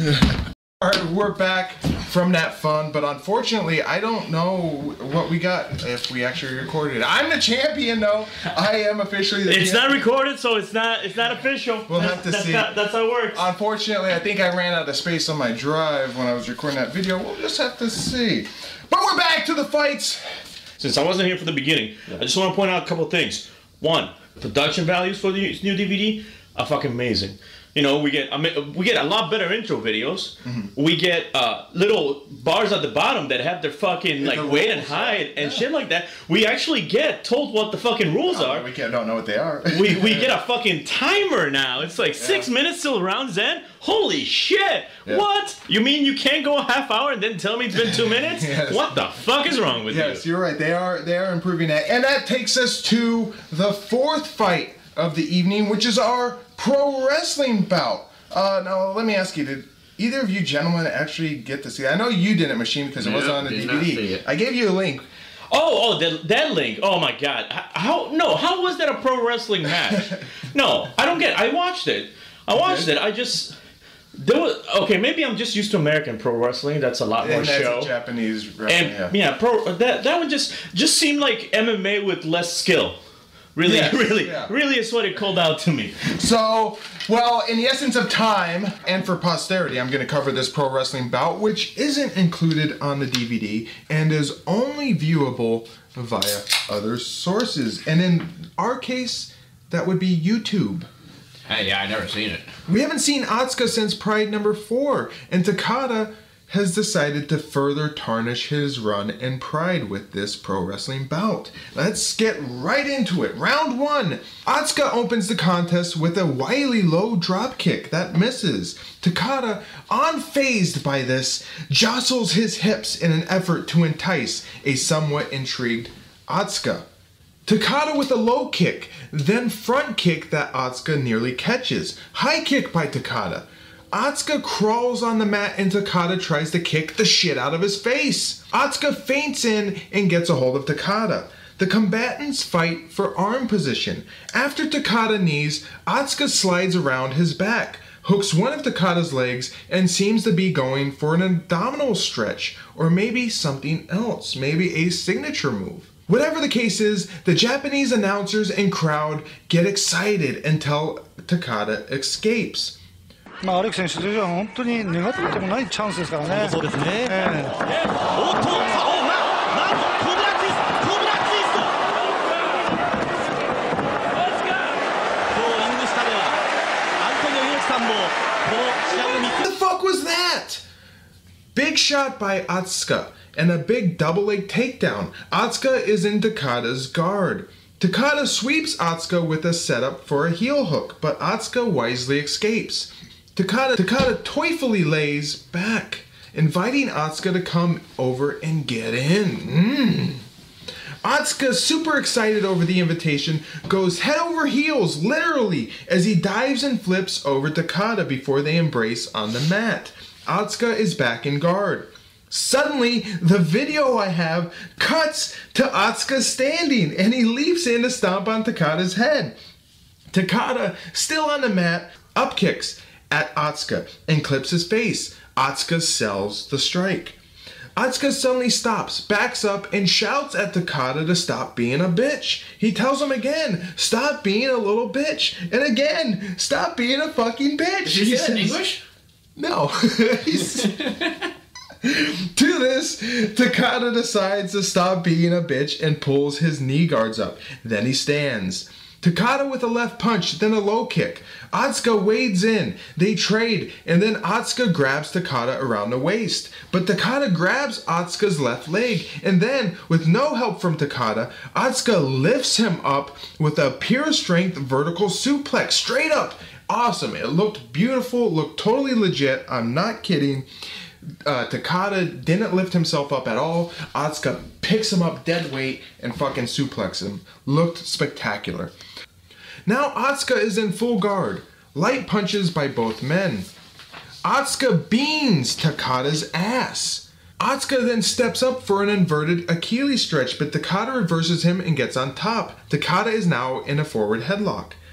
And I guess the bell rings, as now suddenly the video I'm watching takes us ahead to the start of round 2. Flying double kick by Otsuka. Spinning jumping back kick by Takada. Both miss. Low kick by Takada, then a high kick, then pummels by Takada. Takada tries a knee as they fight for position. Body kick by Takada, very soft low kick by Otsuka. Standing front guillotine choke attempt by Takada. Otsuka mistakenly tries to lift Takada, and he inadvertently hoists Takada up, allowing Takada to wrap his legs around Otsuka. Otsuka looks to be in trouble. Get out of there, Otsuka! Otsuka falls. Takada shouts for Kai energy, and then Otsuka pops his head out. Whew! That one was close. The crowd absolutely eats this up.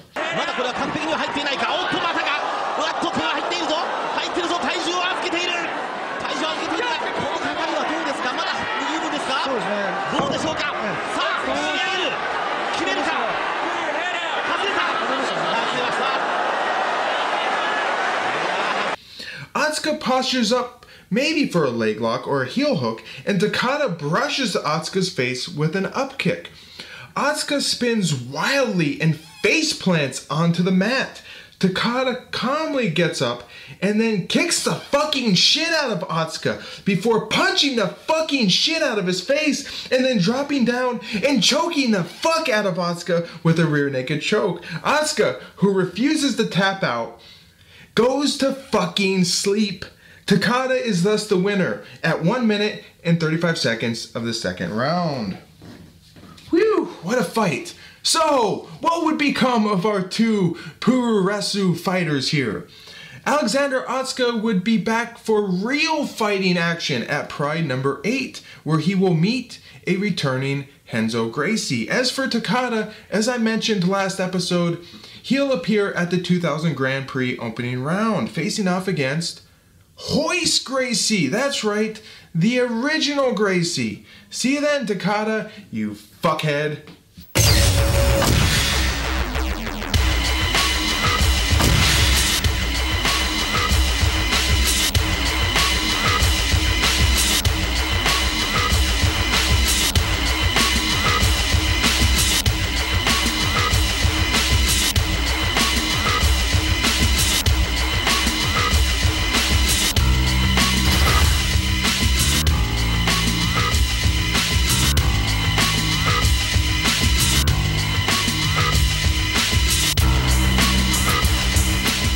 Then that takes us to our fifth bout of the evening, which sees a returning Akira Shoji, who stands 5'8", was 194 pounds, and was 25 years old at the time. Shoji's MMA record at this time was 4-2-4. He's facing off against Larry the Violator Parker, who stands...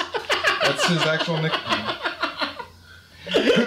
It's a good nickname. It's a good nickname. I like it. The Violator stands 5'11", was 201 pounds, and was 36 years old at the time. Larry's MMA record at this time was 10-3-1. Akira Shoji, the workhorse of Pride, is back for another go-around, this time drawing regional MMA fighter Larry Parker. But just who is this Larry Parker? Born in Denver, Colorado, Larry has a surprisingly diverse pedigree. Little did anyone know that Larry actually fought Kazushi Sakuraba. Well, maybe fought Sakuraba. You see, this fight happened under the Kingdom promotion, which was a pro wrestling federation. This happened in January of 1998. The fight was most likely a work, meaning fake, unbeknownst to Parker, apparently. Wait. How can a fight be fake, unbeknownst to one of the people in it? Don't you need to inform people, hey, this fight's gonna be fake? And that's what people say, that Sakuraba versus Kimo, where Kimo beat him by Kimura, They said that Sakuraba knew he was supposed to lose, but apparently Kimo didn't know that it was set up. Oh. That's why they claim it was fake. But, again, it's still in the official record books. And this fight here, Larry Parker versus Sakuraba, you won't find it in the record book, so we're just going to assume it was fake. Parker made his official MMA debut in March of 1998 at ISC 1998. That's International Super Challenge, a Ukrainian regional promotion. He would win his bout via TKO. He then returned to America and fought in a string of regional events, including Unified Shoot Wrestling Federation, where at USWF number 9, a tournament, he would win twice via submission and then lose in the final bout of the evening to MMA journeyman Paul Buentello via KO. So are those tournaments, are they like multiple fights in one night? Yes. Holy shit. So it was 3 fights in one night. Wow, that's fucking impressive.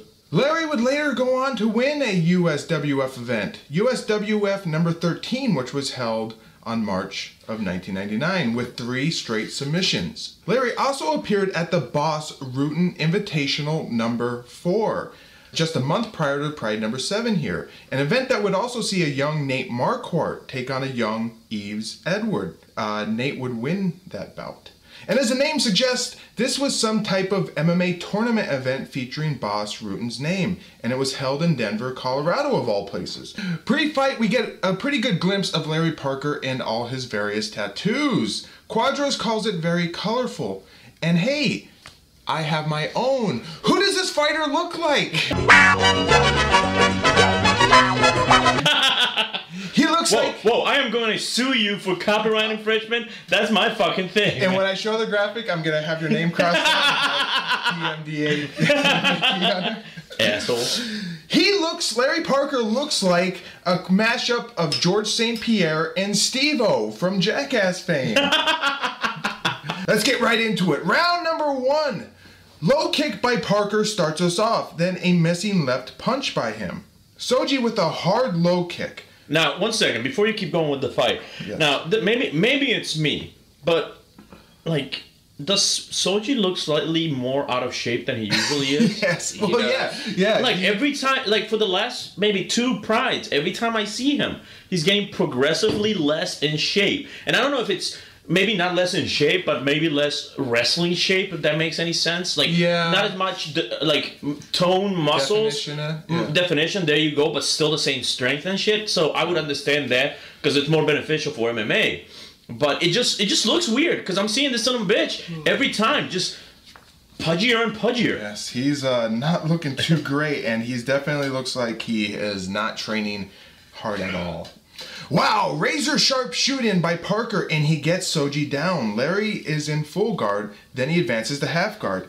Good positioning work by Parker, and then suddenly a voice comes out of nowhere and says something very strange. They'll fight for you. Shoji on. They'll fight for you. I don't know if either of you guys caught this, but I did, and I had to play it back several times with earphones on to hear it. It doesn't sound like Boss.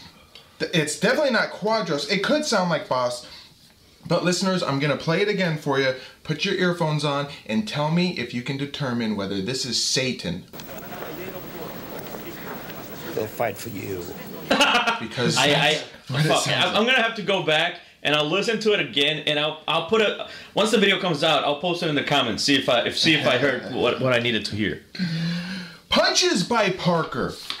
Parker with more rights, and Shoji begins to move. Parker gets to mount, and even though a leg inadvertently gets trapped, he's still pretty much in mount.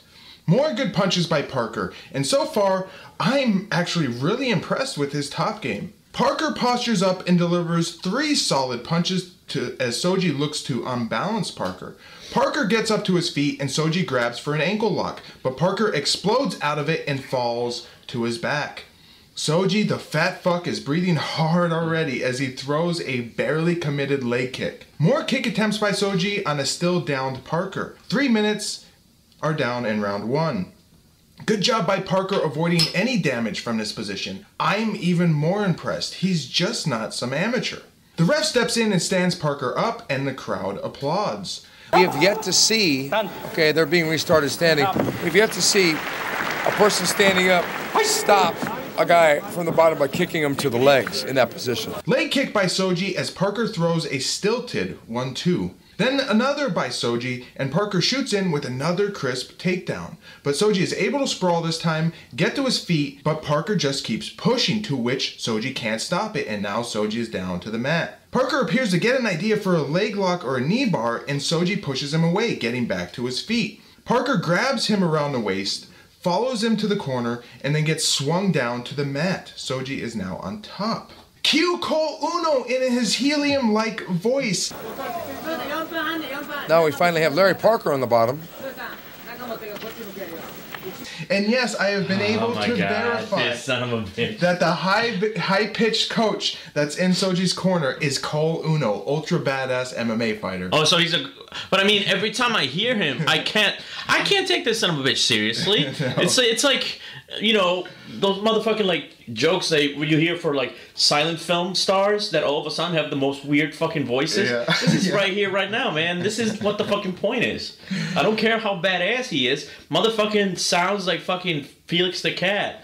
There's light work by Shoji, and we're down to 5 minutes in the round. Parker seems to threaten an arm submission. Shoji ejects from his position, and Shoji is back to standing. Parker decides to stay on his back. Shoji looks to get back inside on Parker, and Parker makes him think twice with a quick up kick. The ref steps in again to stand Parker up. There's only light applause from the crowd this time. Done. Front kick by Parker, then a missing mid kick. This surprises and impresses both Boss and Quadros, who comment on it.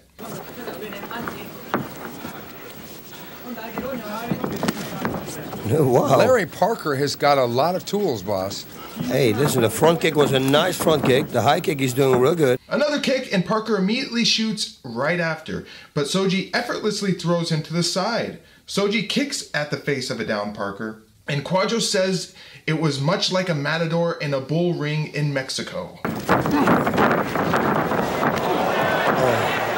That was a beautiful sidestep flip over by Akira Shoji, almost like a matador in a bull ring in Mexico.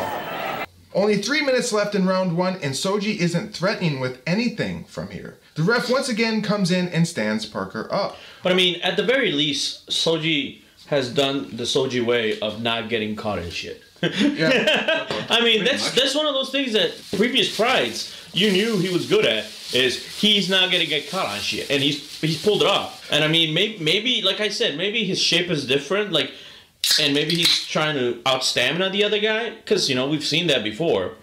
So I don't know. Maybe I'm just giving Shoji the benefit of the doubt. I shouldn't, but I'll let you give him the benefit of the doubt, but I think he's looking like a fat piece of shit. A weird chant begins in the crowd, and as best as I can discern, it consists of only 2 jack-offs who repeatedly shout, "Let's go, Shoji!" So, breathing heavy, especially where you notice when Parker was on the ground. He didn't attack, he didn't do anything, he was really breathing heavy. So I think they're both maybe, but Larry actually... Let's go, Shoji! I guess he's got his fans. Well, I mean, he's been in every fucking pride. Yeah. Shoji pressures Parker into the ropes, and as he moves in, Parker with a furious nerd rage attack that backs Shoji the fuck up. Only 1 minute left in round one. Shoji exaggeratedly steps in to attack Parker, then grabs him around the body with double underhook. Parker appears to simply pull guard, falling very excitedly back to the mat. Shoji is in full guard. Light punches by both men, and as Parker seems to be trying to sneak in setting up a leg triangle, Shoji decides to counter by falling back for an ankle lock, but he flies right off and loses his grip. The bell then rings, ending round one. There's more weird noises from the commentary. Ooh. Ooh. I think one of the audio techs that helped put this DVD together is trolling everybody with this weird shit. Round two! It's the girl from The Ring, man. I'm calling her right now. We just watched this video. Audience, if you don't hear from us in 7 days, just know we watched The Ring. Right. The fighters circle at the center of the ring. Shoji goes for a kick and more furious nerd strikes from Parker. Wow, fucking scary. Leg kick by Parker. Front push kick by Parker, then a low kick by Shoji. Whoa! Shoji pushes in now and grabs a hold of Parker, and then once again it appears Parker pulls guard. Quadros poses a question for Boss, asking if fighters in Japan fight more for honor or quote-unquote the money. Boss provides his jaded opinion on it. Now let me ask you this, Boss. You were a champion in Japan. In your experience of being around fighters around the world, do you think more fighters fight for the honor and recognition, or contrarily, the money? Okay, that's a real issue. And in the beginning, it starts out for the honor and the recognition. But then once you get to a certain level and you realize that you've been like on the top of something for like a couple of years and you have to keep training and the same food and the same this and sleeping during the day, then it's a job, it becomes a job, then you want the money. This topic opens up a huge can of worms for Quadros, and it carries on for nearly 4 minutes. And eventually he asks Boss if fighters lose their fire after they get the money and recognition. Shoji. Well, that's not true. Because Takeda has never fucking won a fight. And he still has fire. So clearly, I just proved you wrong. Well, and Quadros defends Shoji here. He uses Shoji as an exact opposite of his losing fire. But I say wrong, wrong, wrong. Just look at the shape of him, man. He's nearly stopped giving fucks. I know, but here's the thing is, he's not losing. I mean, like, he hasn't lost, I should say. He hasn't lost yet. This fight, he's not winning, but he hasn't been beaten. What's his record here? Oh, let's go back. I think it's 4-2-4. That's 4 wins, 2 losses, and 4 draws. Okay, that's still what? 10 fights. No, that's a two wins per loss record. That's not bad. Light work by both men, but nothing to write home about. This goes on for several minutes. Why am I just noticing this now? Larry Parker has tap-out shorts on. This is 1999, folks. Whoever invented tap-out shorts was a fucking genius. It's a huge brand now, tap-out. Fucking, you see guys walking around with tap-out shirts and everything. Well, I personally fucking haven't. But then again, I'm not in those circles. My circles are more fucking wearing Mario. Tap-out is a huge brand, and for it to exist this early in MMA, marketing genius. Oh, where was I? Finally, Shoji decides to do something. He lifts Parker up and slams him down. One guy in the crowd claps. We're at the 5-minute mark of round 2, and so far, a big disappointment with Shoji on top. I'm begging the ref to stand us up. Shoji postures up, stands on his feet, and either he or Parker try for something as Parker spins. Then Shoji pushes him to roll. Shoji now has Parker's back. Then Larry rolls for a knee bar, to which Shoji wisely escapes. More smooth moves by Parker, and I'm kind of blown away by him. I mean, he's doing well, but this second round, I'm seeing Shoji, man. I'm seeing him. I mean, I know he's not fucking pulling the most impressive shit there was, but he's keeping Parker on guard. Yeah. He landed one serious good punch. Yeah. Shoji moves back in and manages to get back into guard. The ref halts the fight to spin Parker away from the ropes. 4 minutes left in round 2. The crowd laughs at something, not sure what though, which happens right before a clear shot of Cole Uno. Be every sport. That's why I say okay, Jetspov. Then because Jetspov is not a grappler. Probably Boss doing shots. Shots. Everybody. Shoji suddenly pulls away from Parker and paces around him. Parker then returns to his feet. When talking about Cole Uno, Boss Rutan describes him as this. Young guy, mellow, goes out and gets high. There's Carl Uno looking on as Shoji, who he is cornering, is doing a great job and staying in control so far of this match. Yeah, and if you look at Uno, you will never say he's one of the top fighters in the world. Yeah, he looks pretty mellow. Yeah, young guy, mellow, the guy who goes out, gets high. What the fuck is wrong with that son of a bitch? Just out him, why don't you, Boss? Talk about how he goes out and gets high. Shoji bursts in with a fury of punches. Parker responds with his own flurry. Shoji with a body lock, and Parker once again flies back to the mat. 3 minutes left in round 2. Shoji postures up for some strikes, but Parker defends and Shoji makes a weird noise that almost sounds like a frog is being crushed. He goes straight back. Go straight back. Shoji tries to throw down some more strikes, but gets pushed away by Parker. Shoji asks Parker to stand the fuck up, and Parker does. They trade punches, and Shoji clips Parker with a hooking left. What starts off as a low kick by Shoji suddenly turns into a mess of fists, with Parker getting pegged with a good right. Parker looks to flee and Shoji stays with him. Parker goes low and then falls back to the mat. Shoji dives right into fucking guard. Wrong, wrong, wrong. He should have stayed up and had Parker stand up. I mean, at this point, Parker is full out on the defensive. I don't think even if he had let him get back up, it would have made any difference. Because I think Parker at this point has, to some extent, tired himself out. Because Shoji's just landing much better hits. And that's the thing, man. I don't see Parker doing anything different. I think he would have tried to stay down on the ground as long as he fucking can. Yes, he's obviously getting very tired here. Shoji tries to hammer down fist onto Parker, but his strikes are negated by Parker's defenses. 1 minute left. Shoji pulls away, tells Parker to stand up, and then the ref reiterates it, telling Parker to get his ass up. Clubbing girly strike attempt by Parker. Then he grabs Shoji with a body lock. They hit the ropes and Parker pulls guard again. We end the round here with no finish to our fight. We'll go to the judges now to find out our outcome, and it's deemed a draw. Go for Boo! Boo! Boo! Why? But here's the thing. I give Parker the first round. Okay.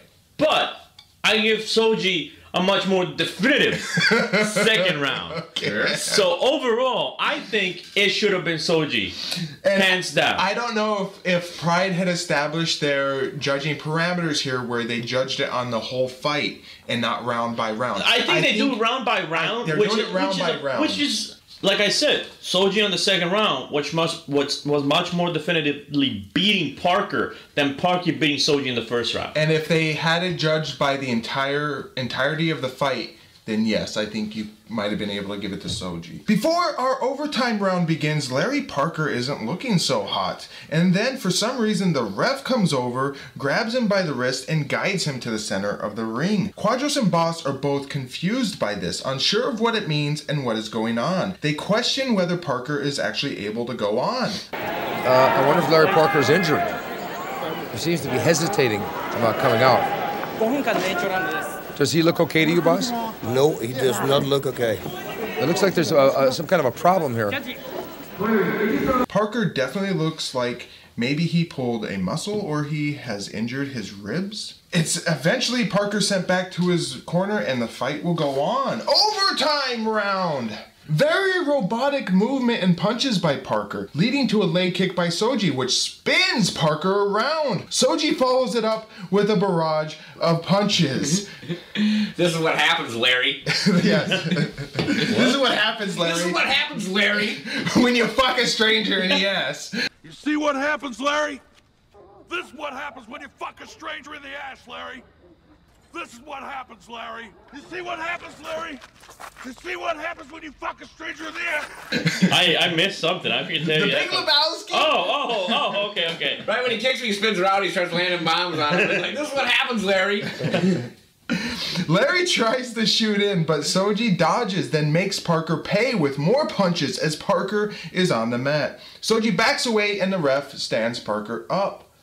Parker moves in clumsily, swinging his fist around like a child, and then he tries to grab Shoji, who throws him down. Parker is in the corner and isn't looking good at all. Shoji decides to move in and get into Parker's guard, much to Parker's relief. Annoying punches to the head by Shoji, and then Shoji tries to work more punches, getting a good one in here and there. Quadros thinks the age difference is the cause for the stamina difference, being that Parker is 36 and Shoji is only 25. I myself don't think so, but then again, I'm pretty fucking dumb. 3 minutes left in our fight. Shoji postures up and delivers some good punches, all the while making exaggerated Japanese grunts. Iya! Iya! He's going for the takedown and he slammed him into the corner. Listen to Shoji talking to Larry Parker. Quadros claims that Shoji is talking to Parker. What the fuck? Are you drinking again, Quadros? What do you mean, are you drinking again? Yeah, he's never stopped. That is what I believe. Very slow, soft punches by Parker, and you can stick a fork in him because he's done. He's done! The ref comes in to reposition the fighters. Quadros decides it's a good time to ask Boss his favorite sport. Any guesses on what it is, dear listeners? What is your favorite sport? Yeah, fighting. Yeah. Mixed martial arts. Mixed martial arts. Is definitely my favorite sport. Yeah. It just dawned on me. I was trying to see if I like swimming or something, you know, for myself to do, but I really have to think about fighting as the coolest thing to do. I thought he was going to say curling myself. I have no idea what Quadros' point here is for bringing this up. But one second, before we bring this up, because when this, extra round started, Boss and Quadros were saying that it happened because Shoji had not shown dominance in the last round. And then the fucking moment they say that, Shoji shows nothing but fucking dominance. And I'm like, what other dominance do you want, asshole? Shoji finally pulls away and stands up. The ref tells that motherfucker Parker to get the fuck up. Kicks exchanged by the fighters. Spinning kick by Larry. As Shoji moves in, Parker grabs him and pulls guard. Boss is supremely disappointed. And Quadros says, that's not gonna work here. That's not gonna work here. Quadros needs to realize Parker don't give a shit. He's tired or hurt and he just wants to hold the fight here. Light punches by both fighters. Quadros says, I wonder if any jiu-jitsu fighter has hurt their back pulling guard like that. How Parker was flying back to the mat very exaggeratedly. Boss responds and does an impression of what I can only assume is one of the Gracies. I wonder if there's ever been a jiu-jitsu fighter in a big professional fight that pulled guard like that and hurt his back. Because he's slamming down pretty hard. You don't want to do this on the street. Right. You don't want to do this where there's a sidewalk up there. Jiu-jitsu is the best self-defense in the street. Oh yeah, but don't do this. Shoji gets off of Parker and both he and the ref demand that he stand up. But there's only 30 seconds left in our fight. Parker gets up and delivers a straight kick towards Shoji. Shoji grabs him and dumps him down to the mat, then gets into Parker's guard, trying to smash his face. But he doesn't really do much. Larry just holds on and the bell rings. After the fight, Shoji looks disappointed, Parker looks defeated, and we go to the judges. Judge Wanderlei, Shoji. Judge Miyake, Shoji. Judge Kobayashi, Shoji. And the decision goes to Akira Shoji, a very well-earned decision, a very hard-fought battle against a courageous... And it's unanimous, folks. The judges all scored for Shoji, who is the winner of our fight. What were your thoughts on this bout, gentlemen? He's busy drinking. I don't know if, I think Larry, he would have... maybe have some more conditioning or something like that. He seemed to be doing good, that just fell apart for him. So no, here's the thing: is like I said, Shoji fucking lasted the fucking fight, man. Maybe that was his plan all the fuck along. Yeah. And I think at the end he looked bad because he saw how out of it Larry was, and he just couldn't end it. Yeah. I mean, I'd be disappointed if I couldn't end that faster too. Improved striking on his part. You know what? It wasn't a terrible fight. There was some good action, lots of laughs throughout with all the weird shit going on. Oh, no fucking shit. I was very surprised by Parker. I had no idea who he was until I did his history. I was very surprised by him. 5 out of 10, I'll give it. Oh, come on. I'll give it at least a 7. 7 out of 10. So, what would become of our two nerd rage-fueled fighters here? Akira Shoji would not be back for Pride number 8. Wow, that's right. Shoji would be sitting the next Pride out. He would instead fight at the Pancrase 1999 anniversary show. It was held a mere 6 days after Pride 7 here. 6 days? 6 days. Holy fuck, man. I applaud that motherfucker. And then he would go on to appear at the opening rounds of the 2000 Grand Prix held on January 30th of 2000. There he'll be fighting a returning Ebenezer Fontes Braga. We'll see you then, Shoji. As for Larry Parker, this would be surprisingly his only appearance in Pride. He would only have 5 more fights in his career following this event, with no real notable events or opponents, unless you consider his next fight, which was a return bout against Paul Buentello, to be notable. He would lose that fight, by the way.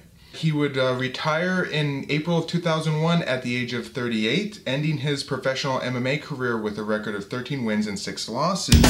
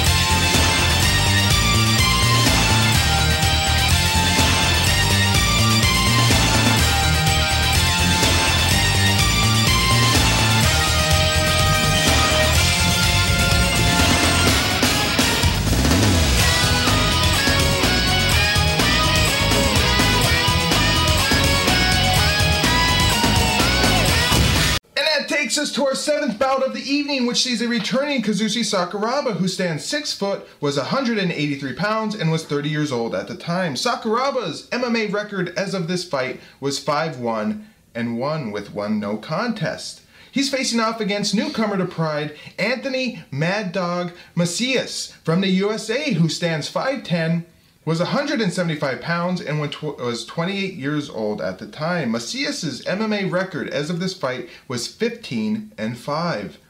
We know a lot about Sakuraba, but what about this Mad Dog guy? Macias was born in Oklahoma City, Oklahoma. And if you know nothing about Oklahoma, we're going to give you a little bit of history. Feel yourself lucky if you know nothing about Oklahoma. Let me tell you this, because I heard this joke, and I think it's so applicable here. You want to know how boring Oklahoma is? Their slogan is, Oklahoma is okay. Yes.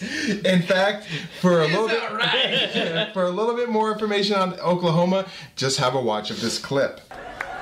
So, I just did this whole college tour of Texas and Oklahoma, and let me tell you, if you've never been to Oklahoma, whoo, save your fucking money, because there's no reason to go whatsoever. There's nothing there. It's like a state looking for something to be proud of is what's happening. Their state motto in Oklahoma, I swear to God, they printed right on their license plate, is Oklahoma is okay. Gotta wonder what their choices were to come up with that piece of shit. We got our 5 final choices for the Oklahoma State License Plate Program. Billy Bob, you want to read them off?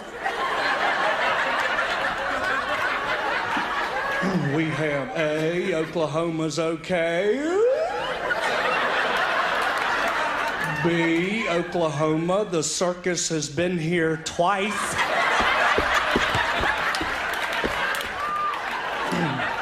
C, Oklahoma, some people say we don't suck. D, Oklahoma, trees are made of wood. They are. And E, Oklahoma, there, I said it twice. No. Macias started his MMA career with a tough task, fighting Dan the Beast Severn at UFC 4 on December 16th of 1994. Dan would choke Mad Dog out at 1 minute and 45 seconds of the first round. And of course, in that fight, Macias was giving up roughly 80 pounds. His next fight was at UFC 6 on July 14th of 1995 in Casper, Wyoming, otherwise known as the perfumed armpit of time. Where Anthony would beat his first opponent of the 3-fight evening, He-Man Ali Gibson. Yes, that is a real name. He-Man would submit to Anthony's punches in the first round. He-Man's the name of my dick. Because I got the power! But in his second fight of the evening, it wouldn't go so well, as Oleg Taktarov would guillotine Mad Dog after only 9 seconds of the first round. But if you are to believe Big John McCarthy, this fight was fixed. McCarthy had this to say about it. During the semifinal match between Oleg Taktarov and Anthony Macias, I believe I saw my first fixed fight in the UFC. Both fighters had the same manager, Buddy Albin, so I think it was decided backstage that Macias would throw the fight so Oleg could advance to the finals and face Tank Abbott as fresh as possible. The fight went a little too smoothly for my taste when Macias shot in and nearly fell into the guillotine choke, which he tapped out in 12 seconds. It was 9 seconds. Big John, 9 seconds. Which technically makes it even fucking worse. Yes. If it was a setup, fucking 9 seconds, at least make it believable. Yes. Macias wouldn't have another notable bout, unless you consider John Dixon notable, until he faced off against Alan Goes, who Sakuraba previously beat and who we would actually get to see a glimpse of later. This was at Extreme Fighting number 3 in Tulsa, Oklahoma on October 16th of 1996. Goes would cause Macias to tap out at 3 minutes and 52 seconds of the first round via strikes. Some fights after, Macias would lose twice to Soviet journeyman Vladimir Matyushenko, a fighter who would have a few notable appearances in the UFC. Macias' last bout before Pride 7 here was over a year prior at Power Ring Warriors in July of '98. I mean, I gotta give these MMA events some fucking props. They have some amazing fucking names. Back then they did, when there was a whole lot of them, yes. Yeah, holy shit. Some of these names, I'm like, that sounds awesome. This event was held in parts unknown, as they didn't list where it was held. But he would defeat his opponent, Cedric Marks, via guillotine. Okay, just what the hell is up with Sakuraba's intro? Any Japanese fans out there, can you tell us what the hell all those little words were saying that were popping? Probably amazing, fighter, honorable, winner. I don't know. That's what I'm fucking assuming, man. I was thinking the same thing. That's what they said. I will ask this. Is his ear permanently fucked now? Yes.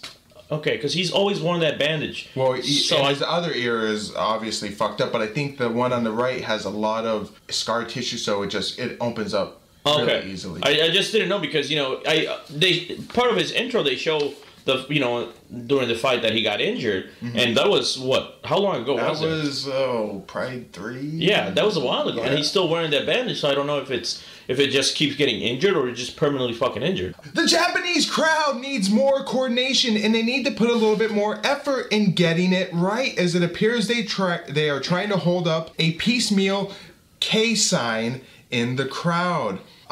Maybe there's another 2Ks that we are seeing. Oh my god, are you really going with that fucking joke? Really? Maybe there's another 2Ks that we are seeing. Jesus fucking Christ. That's the kind of comedy you came here to see, people. Motherfucking KKK jokes. Better luck next time. Jesus.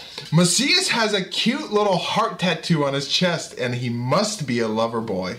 Alright, speaking of that, and speaking of that, I mean, somewhat not related.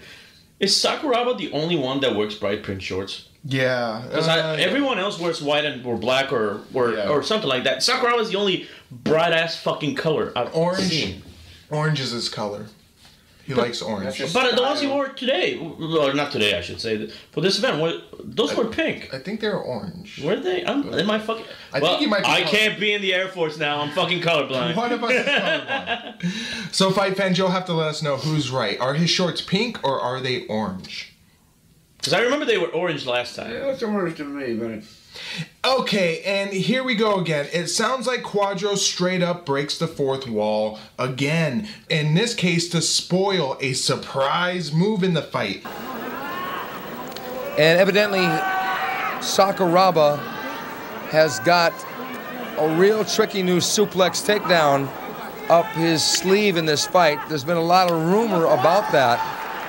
He mentions Sakuraba has a new tricky suplex takedown that he's been working on, and he might just use it in this fight. You motherfucker. I didn't catch that, and that's a fucking asshole move by him.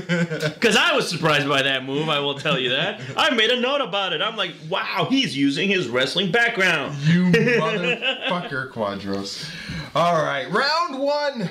Macias starts us off with a beautiful display of Taekwondo, but they don't do anything. As Sakuraba moves in, Macias sticks him with a front kick / snap kick, then beans Sakuraba with a left hook. Macias moves forward and just missing with a roundhouse. Quadros is very impressed.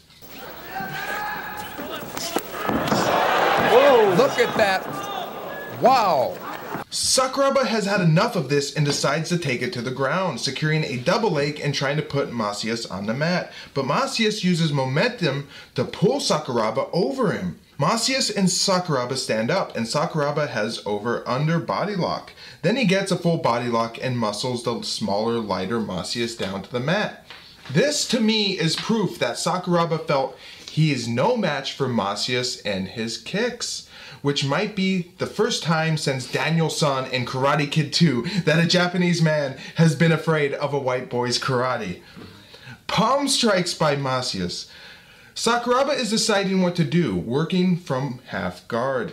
Quadros with some history work of his own here, bringing up the common opponent of both men, that being Alan Goes. Both men have a common opponent in Alan Goes. Kazushi Sakuraba got away with a draw, whereas Anthony Macias wasn't so lucky, and he lost by a submission he verbally gave up, and that was an extreme fighting number 3. Sakuraba gets the side control. Sakuraba attempts to trap Macias' left arm with his legs, but Macias bucks and moves, managing to get Sakuraba in a butterfly guard, then manages to turn Sakuraba and nearly get on top. Sakuraba gets back though, but eats some punches from Macias. Sakuraba standing over Sakuraba. Well, what the fuck? Sakuraba standing over Sakuraba. Way to go, man. I mean, there's a lot of fucking standing. Sakuraba standing over Macias, chopping with a leg kick before throwing Macias' legs to the side and getting side control. 3 minutes down in round 1. Dead silence in the crowd, and wow. I said this earlier, but it's not something to hear because you can't hear anything.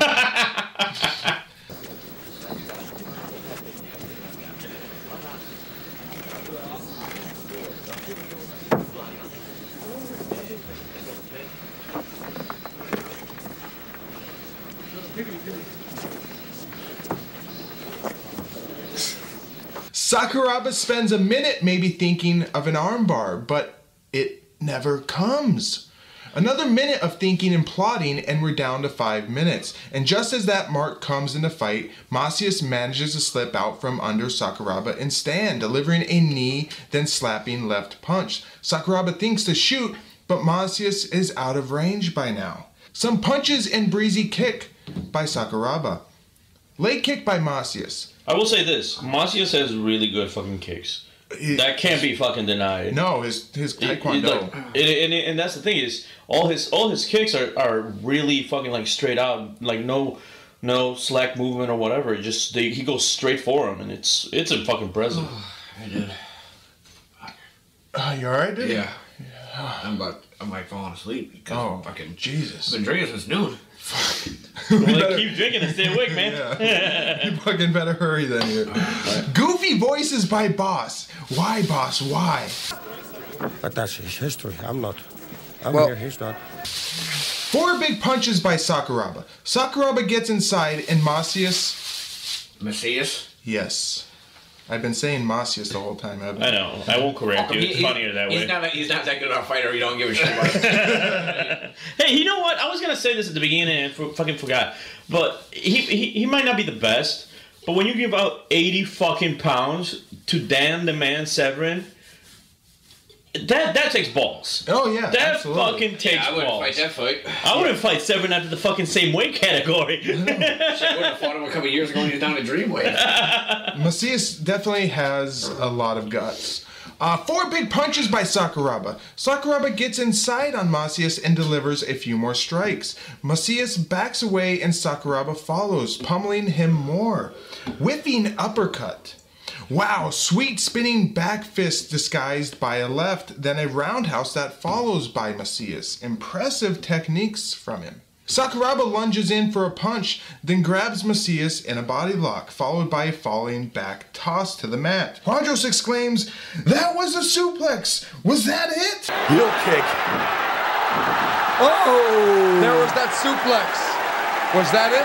That was a really nice suplex. It was. It was beautiful. Like I said, I put a note down. I'm like, fucking wrestling history right here.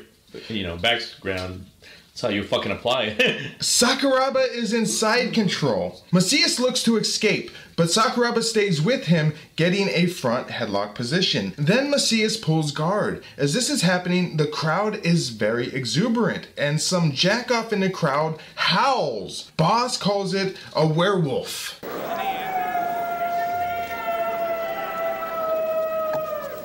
Listen to that sound of the crowd. Sounds like a dog howling.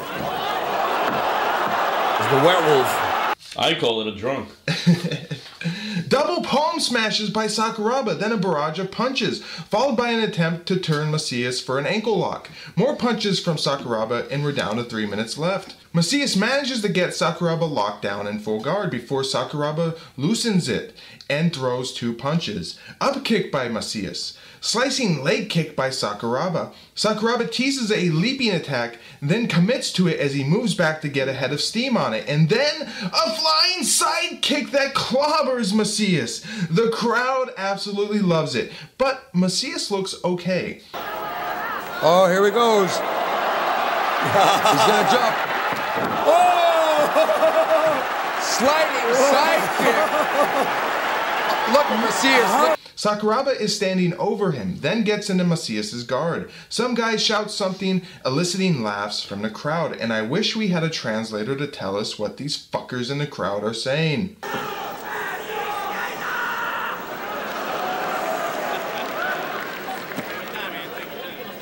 Macias decides to elbow his own thighs, making himself and Sakuraba laugh. 1 minute left in round 1. Macias keeps up the tomfoolery, teasing a straight armbar before letting it go. Quadros says Macias is having too much fun here, and I agree, he better get serious. Sakuraba gets to his feet and Macias shakes his head, smiling. Sakuraba thinks to do something, but he better hurry as only 30 seconds remain. Sakuraba then grabs Macias' foot and spins him around in comical fashion, much like a Benny Hill scene. The crowd absolutely loves it.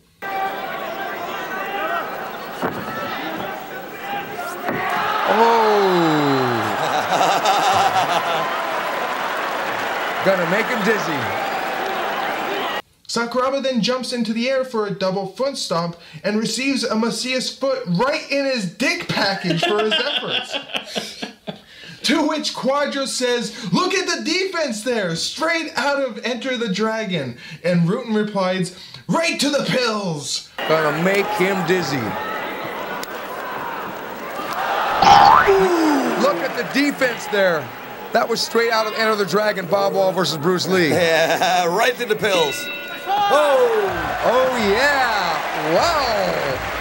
And then the bell rings, signaling the end of round 1. In between rounds, Quadros says he loved the first round, and he praises Sakuraba, as does Boss. Sakuraba definitely looks like the fresher of the two. Round 2! Sakuraba opens the round with a spinning back kick, just as Quadros was talking about it.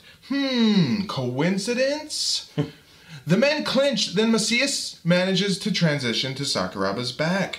Then Macias decides to leap onto Sakuraba's back. Sakuraba dumps him, then goes for an armbar. Macias rolls with him, then escapes before delivering a few strikes.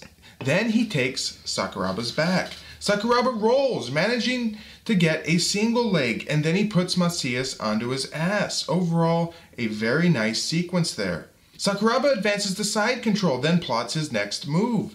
Macias traps his own arm in between Sakuraba's legs. Whoops. Sakuraba starts to set up an armbar, extending Macias' left arm over his chest, then falling back. Macias tries to hold on, getting his legs up to help. Then he turns to his stomach and stands, but Sakuraba still has the arm, and blind to us, he taps out right here. Sakuraba is the winner at 2 minutes and 30 seconds of the second round. And it almost, for a second, it looked like Macias was gonna argue that he didn't tap. It almost seemed that way. And then he came up to Sakuraba, and then he bowed down.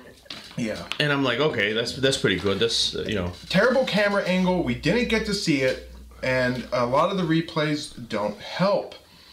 Sakuraba is then awarded the wimpiest trophy I have ever seen, and it really is an embarrassment to even give somebody on a major fight card. If you're going to give out trophies, you don't give that. It's a participation trophy, sir. And though we initially miss it, Sakuraba and Matsui roughhouse around in the ring while a replay is going on, and then the camera cuts to show that what is going on. Sakuraba then gets on the mic, says words in Japanese, then exits the ring. You would think by now, honestly, this pisses me off, because you would think by now these DVDs that are getting fucking released for the rest of the audience, because fuck, Japan saw these events live, you would think they would fucking put translations by now. Yeah, words or something on like something. Jesus fucking Christ. As Sakuraba exits the ring, he has a meeting with a blonde Alan Goes. Quadro says Alan might be asking for a rematch. Huh. What were you guys' thoughts on this fight? Shane? Impressive as usual. Sakuraba came out. And it's some really nice shots. I love the sliding kick where you back, because you think he's going to jump in the air and do the stomp, but yeah. Impressed as usual. I will say Sakuraba was, amazing. Like I said at the beginning, I was really impressed with Macias' kicks, but he just didn't hold a candle to Sakuraba. Sakuraba was pulling off every move he knew, like hammer hits, those were really good. Really nice uppercuts too. When Macias was on the ground and Sakuraba made it look like he was gonna do his patented jumping kick and instead slid in and kicked him, fucking that's impressive. That shit flies. That's why I love this son of a bitch. Yeah, excellent fight. I thought Macias looked good. Sakuraba looked great, and it was fun throughout. Yeah. So, what would become of our two elastic fighters here? Sakuraba would return to action at Pride 8, where he'll face off against Royler Gracie. As for Anthony Macias, he would return for just one more Pride, which would be, any guesses? Grand Prix. Pride the Best, Volume 1.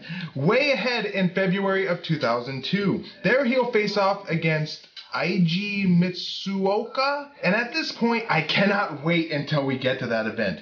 It will be like an April Fool's joke. It seriously is one of the best worst MMA events of all time. As previously covered here on Pride Resurrection, here are some of the returning faces for this The Best Volume 1. Piece of shit Daiju Takase, who beat Manny Yarbrough at Pride 3. Amir Ranavardi, loser to Gary Goodridge in Pride 3. Soichi the Monster Nishida, loser to Enson Inoue at Pride 5. And now Anthony Macias, loser here at Pride 6. But wait, there's more. Joe Son, future convicted rapist and prison murderer, serving life, will fight at this event. Obviously before he was arrested. No fucking shit. So clearly this is Pride the Best of not winners. And spoilers, Joe-san might also appear at Pride the Best Volume 2. I'm not fucking shitting you. He was so good at Volume 1, they called him back for Volume 2. He had his own fighting style called Joe-san Do, but yes. He really did. Yes, he did. He's just gang raping some woman. Oh, yes, definitely. It's going to be such a good, amazingly bad event because there's other no-names. It has not a single headlining name on the whole card. Pure fucking shit. I can't wait.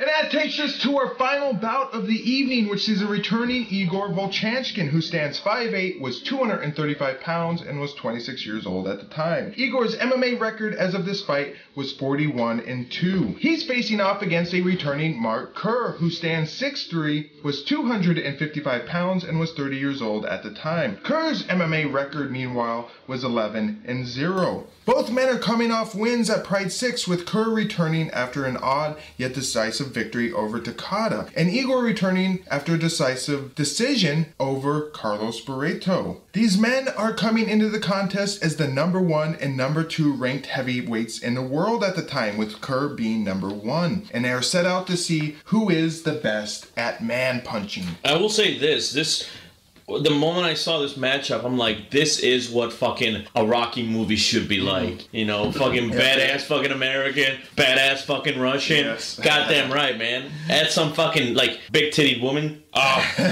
perfect fucking movie. Pre-fight, Quadros calls this a true clash of giants in the sport, and yes, this is an epic showdown. Quadros also questions the level of opponents Mark Kerr has had. If you look at their opponents, and the level and caliber of their opponents, Kerr beat Takaba in his last fight, whereas Vovchanchyn beat Carlos Barreto in his last fight. And down the line like that, Vovchanchyn may have faced a tougher caliber opponent than Kerr has. Yeah, that's what more people say, but yeah. But Oz tries to defend Kerr though, but really comes up short. Round 1! Kerr starts us off with a left jab, then a half-hearted leg kick before he moves in with a push kick. They clinch, and Igor swings with a right. The two muscle each other around the ring, then Igor with a short right as they break momentarily. Kerr moves in with a missing right, then clinch again. Quadros somehow spots that the fighters clashed heads. I didn't see it, but the blood on Igor's head says yes they did. Kerr sends up a knee that slightly connects and they break. Body kick by Kerr, but Igor catches it and sends Kerr down with a swinging right. Kerr gets up and the crowd so far is loving this action. It's a monumental battle here.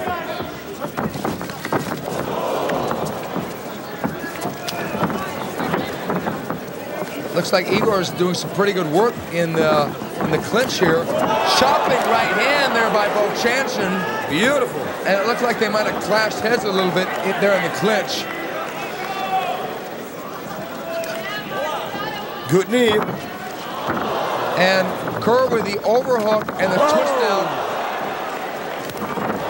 Big right hand by Vovchanchyn. He caught that kick by Kerr. Big shoot in by Kerr, and he takes Igor all the way across the ring to the ropes and moves Igor down to the mat. Kerr is right in front of his corner, and Mark Coleman shouts instructions at Kerr. Kerr is in full guard, and Igor is breathing hard. Kerr's breathing even fucking harder.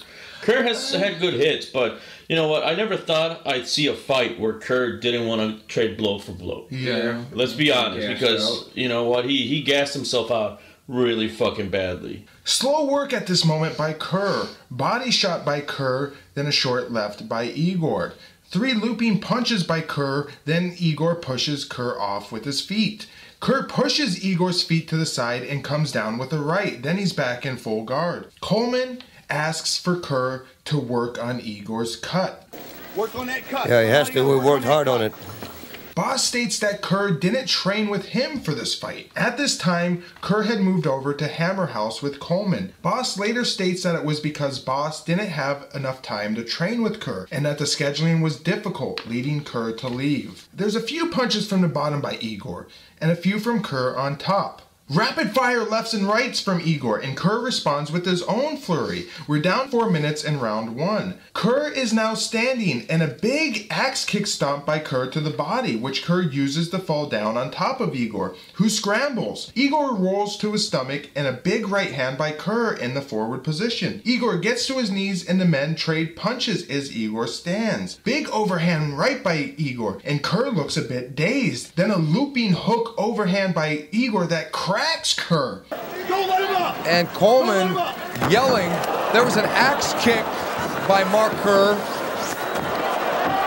And now Kerr coming up with a good right uppercut. Vovchanchyn throwing a big bomb.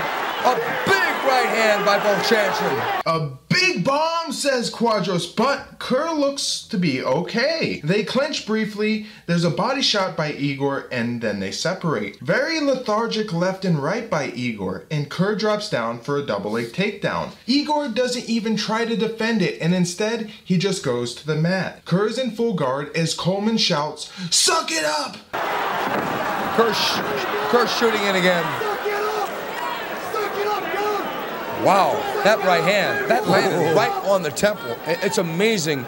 Suck it up! I love those shots, man. But it's like, every time you see Kerr go to the ground, you can see him just lay on top of Igor. He's fucking out. He's fucking out. Tired. I'm like, at this point, I honestly made a note. I'm like, Kerr's not winning this fight, and if Kerr does, I'm eating my fucking shorts. Kerr would describe it as having the heart of a hamster at this time, too. And it's, you can fucking, well, I mean, I didn't know about the steroids thing and stuff like that, but you can fucking see he has no stamina. We're down to 5 minutes in round 1. Light punches by Igor. Quadros thinks whoever wins this fight should be the #1 in the sport, and mentions that a lot of people were ranking Kerr #1. Potential spoiler by Boss, as Coleman is mentioned to be in the top 10. Boss says, I feel like he's working on a comeback.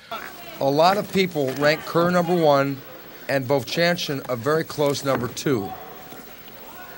There are a number of other fighters floating around in the top 10 page. Hizzo, Randy Couture, Mark Coleman can never be counted out, even though he's coming off that loss to Takaba. Yeah, but he's working on a comeback, I feel. On a comeback. Small exchanges by both men. We're down to 3 minutes in round 1, and we're still here with little action. There's 2 rights by Kerr. Quadros and Boss discuss fight matchups, with Quadros wondering if Barreto had won against Igor last Pride, would he be here fighting Kerr? Probably not. Kerr postures up and swings with a left and right, then Igor pushes him away. But Kerr wraps up Igor's left ankle, potentially setting something up. Quadros and Boss are suspect at the attempt, but Kerr actually begins to apply good pressure in a sort of upside down heel hook. Then Kerr loses position and goes back into guard. Repeating left punches by Igor that are more annoying to Kerr than damaging. Thus, Kerr suddenly gets fucking pissed off, postures up and starts hammering down onto Igor before getting pushed away. Kerr stands over Igor, then goes back into guard. Igor goes back to those left punches, and we're down to 1 minute. Igor keeps up with the punches, and we're down to the last 30 seconds. Still, this goes on until the bell rings. End of round 1. Great replay of the big punch by Igor during the round, with Quadros saying, "Right on the dome!" Quadros is surprised that it didn't knock Kerr out. Me too. It was a really good punch. Mm-hmm. Yeah, it buckled him momentarily. You know what I mean? You could see his knees for a second start shaking. Mark Kerr's wife is apparently in his corner. At least that's what's mentioned by Quadros and Boss. Then over in Igor's corner, there's some old fucking hag, who I am hoping is not Igor's wife. And It's not. It turns out to be Eugenia, his manager and the person who also was responsible for getting Igor into kickboxing. Round 2! Kerr shoots in, Igor tries to sprawl, but Kerr sucks him up and gets him onto his back. Igor really wants to give Kerr cauliflower ear on his left ear as he picks away at it. Kerr postures up to deliver a strike and Igor kicks him off. Kerr looks a bit stunned on his laurels, then shoots in, into the ropes and a big lift and takedown. Boss says that Kerr looked tired and had no reflexes. Oh, he's going to be cornering him from... Okay, now they hustle back up. Igor used the heels on hips and got Kerr off of him on his own without a restart. And Mark looked tired when he fell backwards. I'm not sure if it's from being tired or maybe something else. Body work by Kerr as Igor pops away at Kerr's left ear. Fighter stamina is talked about, making a point that Kerr's body type gets tired quicker. I find that ironic sometimes that people with, somebody with the build of Mark Kerr, this perfect body, gets tired, where somebody like Vovchanchyn, who traditionally may look like he's, quote, out of shape, unquote, doesn't get tired. Yeah. So stamina is not what the body looks like on the outside, it's what's inside. Yeah. Igor keeps up with the baby punches, then Kerr postures up. Igor pushes him away, then Kerr gets back into guard. Rinse and repeat. Igor with punches, then Kerr tries to smash him. Kerr is at the end of Igor's feet, and this time Igor tries an up kick or two. Kerr is on his feet. He has Igor's left ankle hook. Igor punches up at Kerr, then Kerr comes down with his own. Kerr lays on top again. More of the same, and we're now down 4 minutes in the round. Kerr raises up to deliver some heavy blows and once again gets kicked away by Igor. Kerr doesn't really respond as he just falls back to the mat, but Igor does, getting to his feet. Kerr sits on the mat, Igor rushes him. There's a good uppercut by Igor, then he secures a forward headlock and delivers a knee, then another. The ref taps Igor's thigh to warn Igor, but Igor delivers another knee and Kerr looks knocked out. Igor pulls away and begins to celebrate before the ref has even called the fight. Like a lot of celebration, like holy fuck. Yeah. The ref stands and goes into his pocket, his back pocket, for what I assume is a yellow card, but no matter to Igor, who celebrates wildly, regardless, as the bell rings and a graphic suddenly appears saying winner for Igor. It looks like Igor wins. Kerr rises, goes to the ref, and Igor comes over to hug him and give him a sweet little kiss. Kerr is focused on the ref, saying foul, foul, foul. By Vovchanchyn, a big knee by Vovchanchyn. And double underhooks there by Vovchanchyn. Vovchanchyn grinding away, and a knee to the top of the head. Another knee to the top of the head. And Kerr is out. Oh my God! Kerr has been knocked out by Igor Vovchanchyn. Double knees, but wait. Vovchanchyn, wild in celebration. He slayed the beast. Whoa, what a surprise.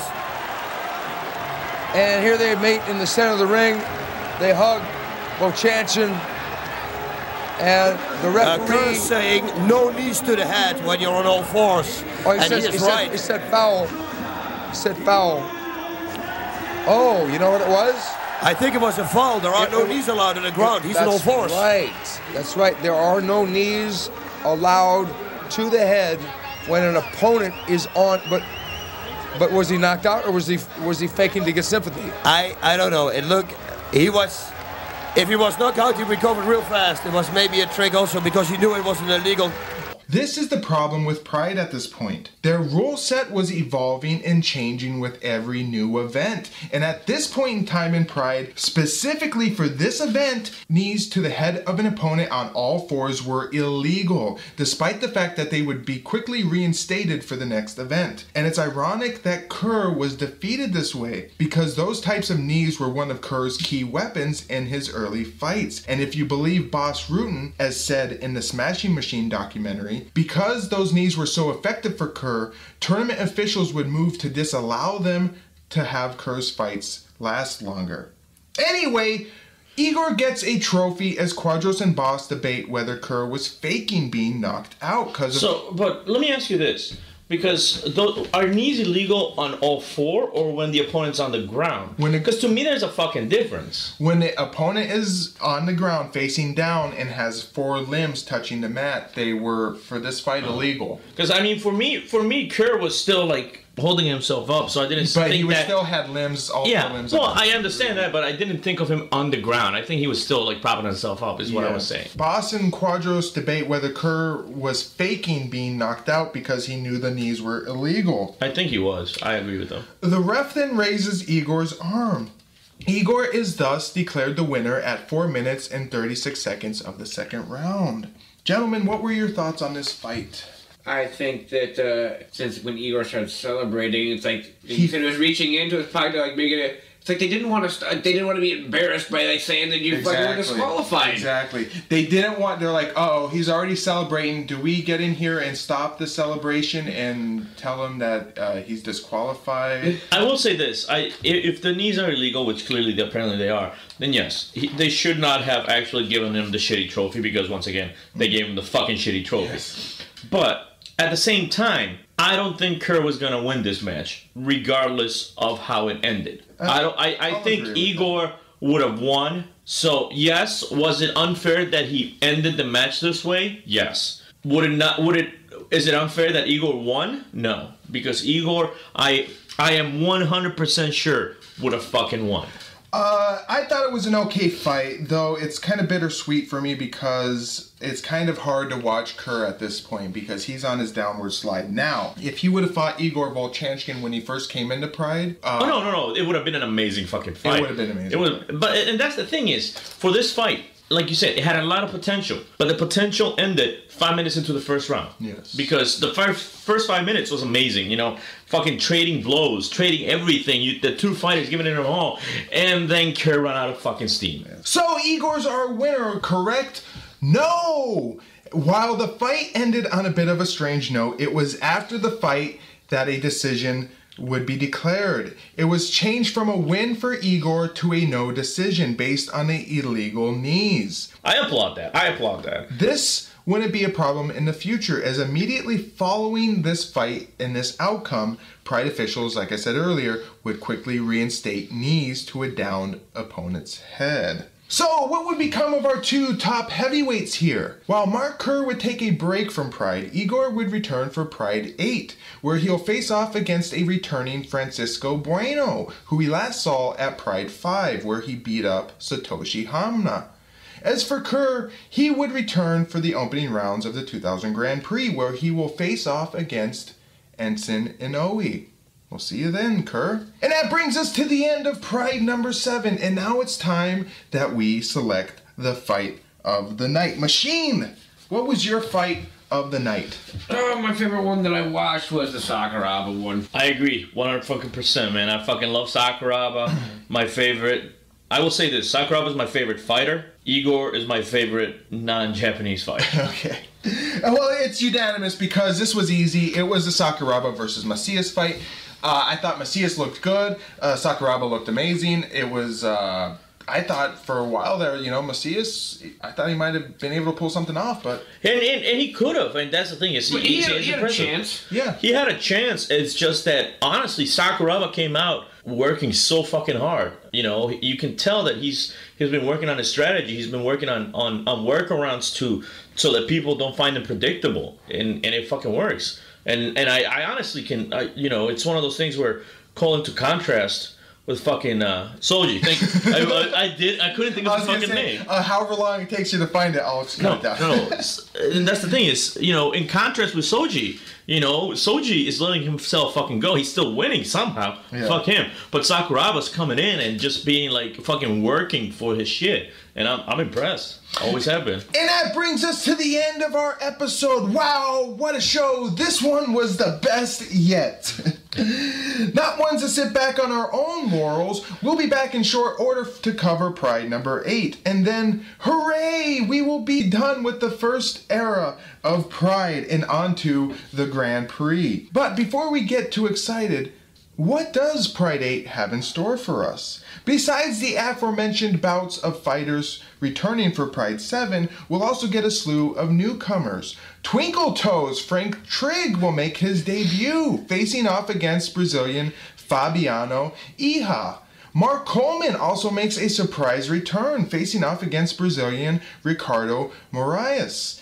And besides them, of course, we'll also get to see, as mentioned earlier, Matsui versus Wanderlei, Malenko versus Goes, Goodridge versus Erickson, Igor versus Bueno, Otsuka versus Henzo, and Sakuraba versus Hoyler. That honestly, that seems like a great card. It does look like a fucking great card. You know, if you had told me that card, let's say about Pride 3, I would have been like, fucking Matsui? Are we fucking shitting me on this one? But then we saw Matsui's last fight, and I hope good things for him. Absolutely. I really do. Absolutely. I think Matsui's rising big time. Shoji's going down.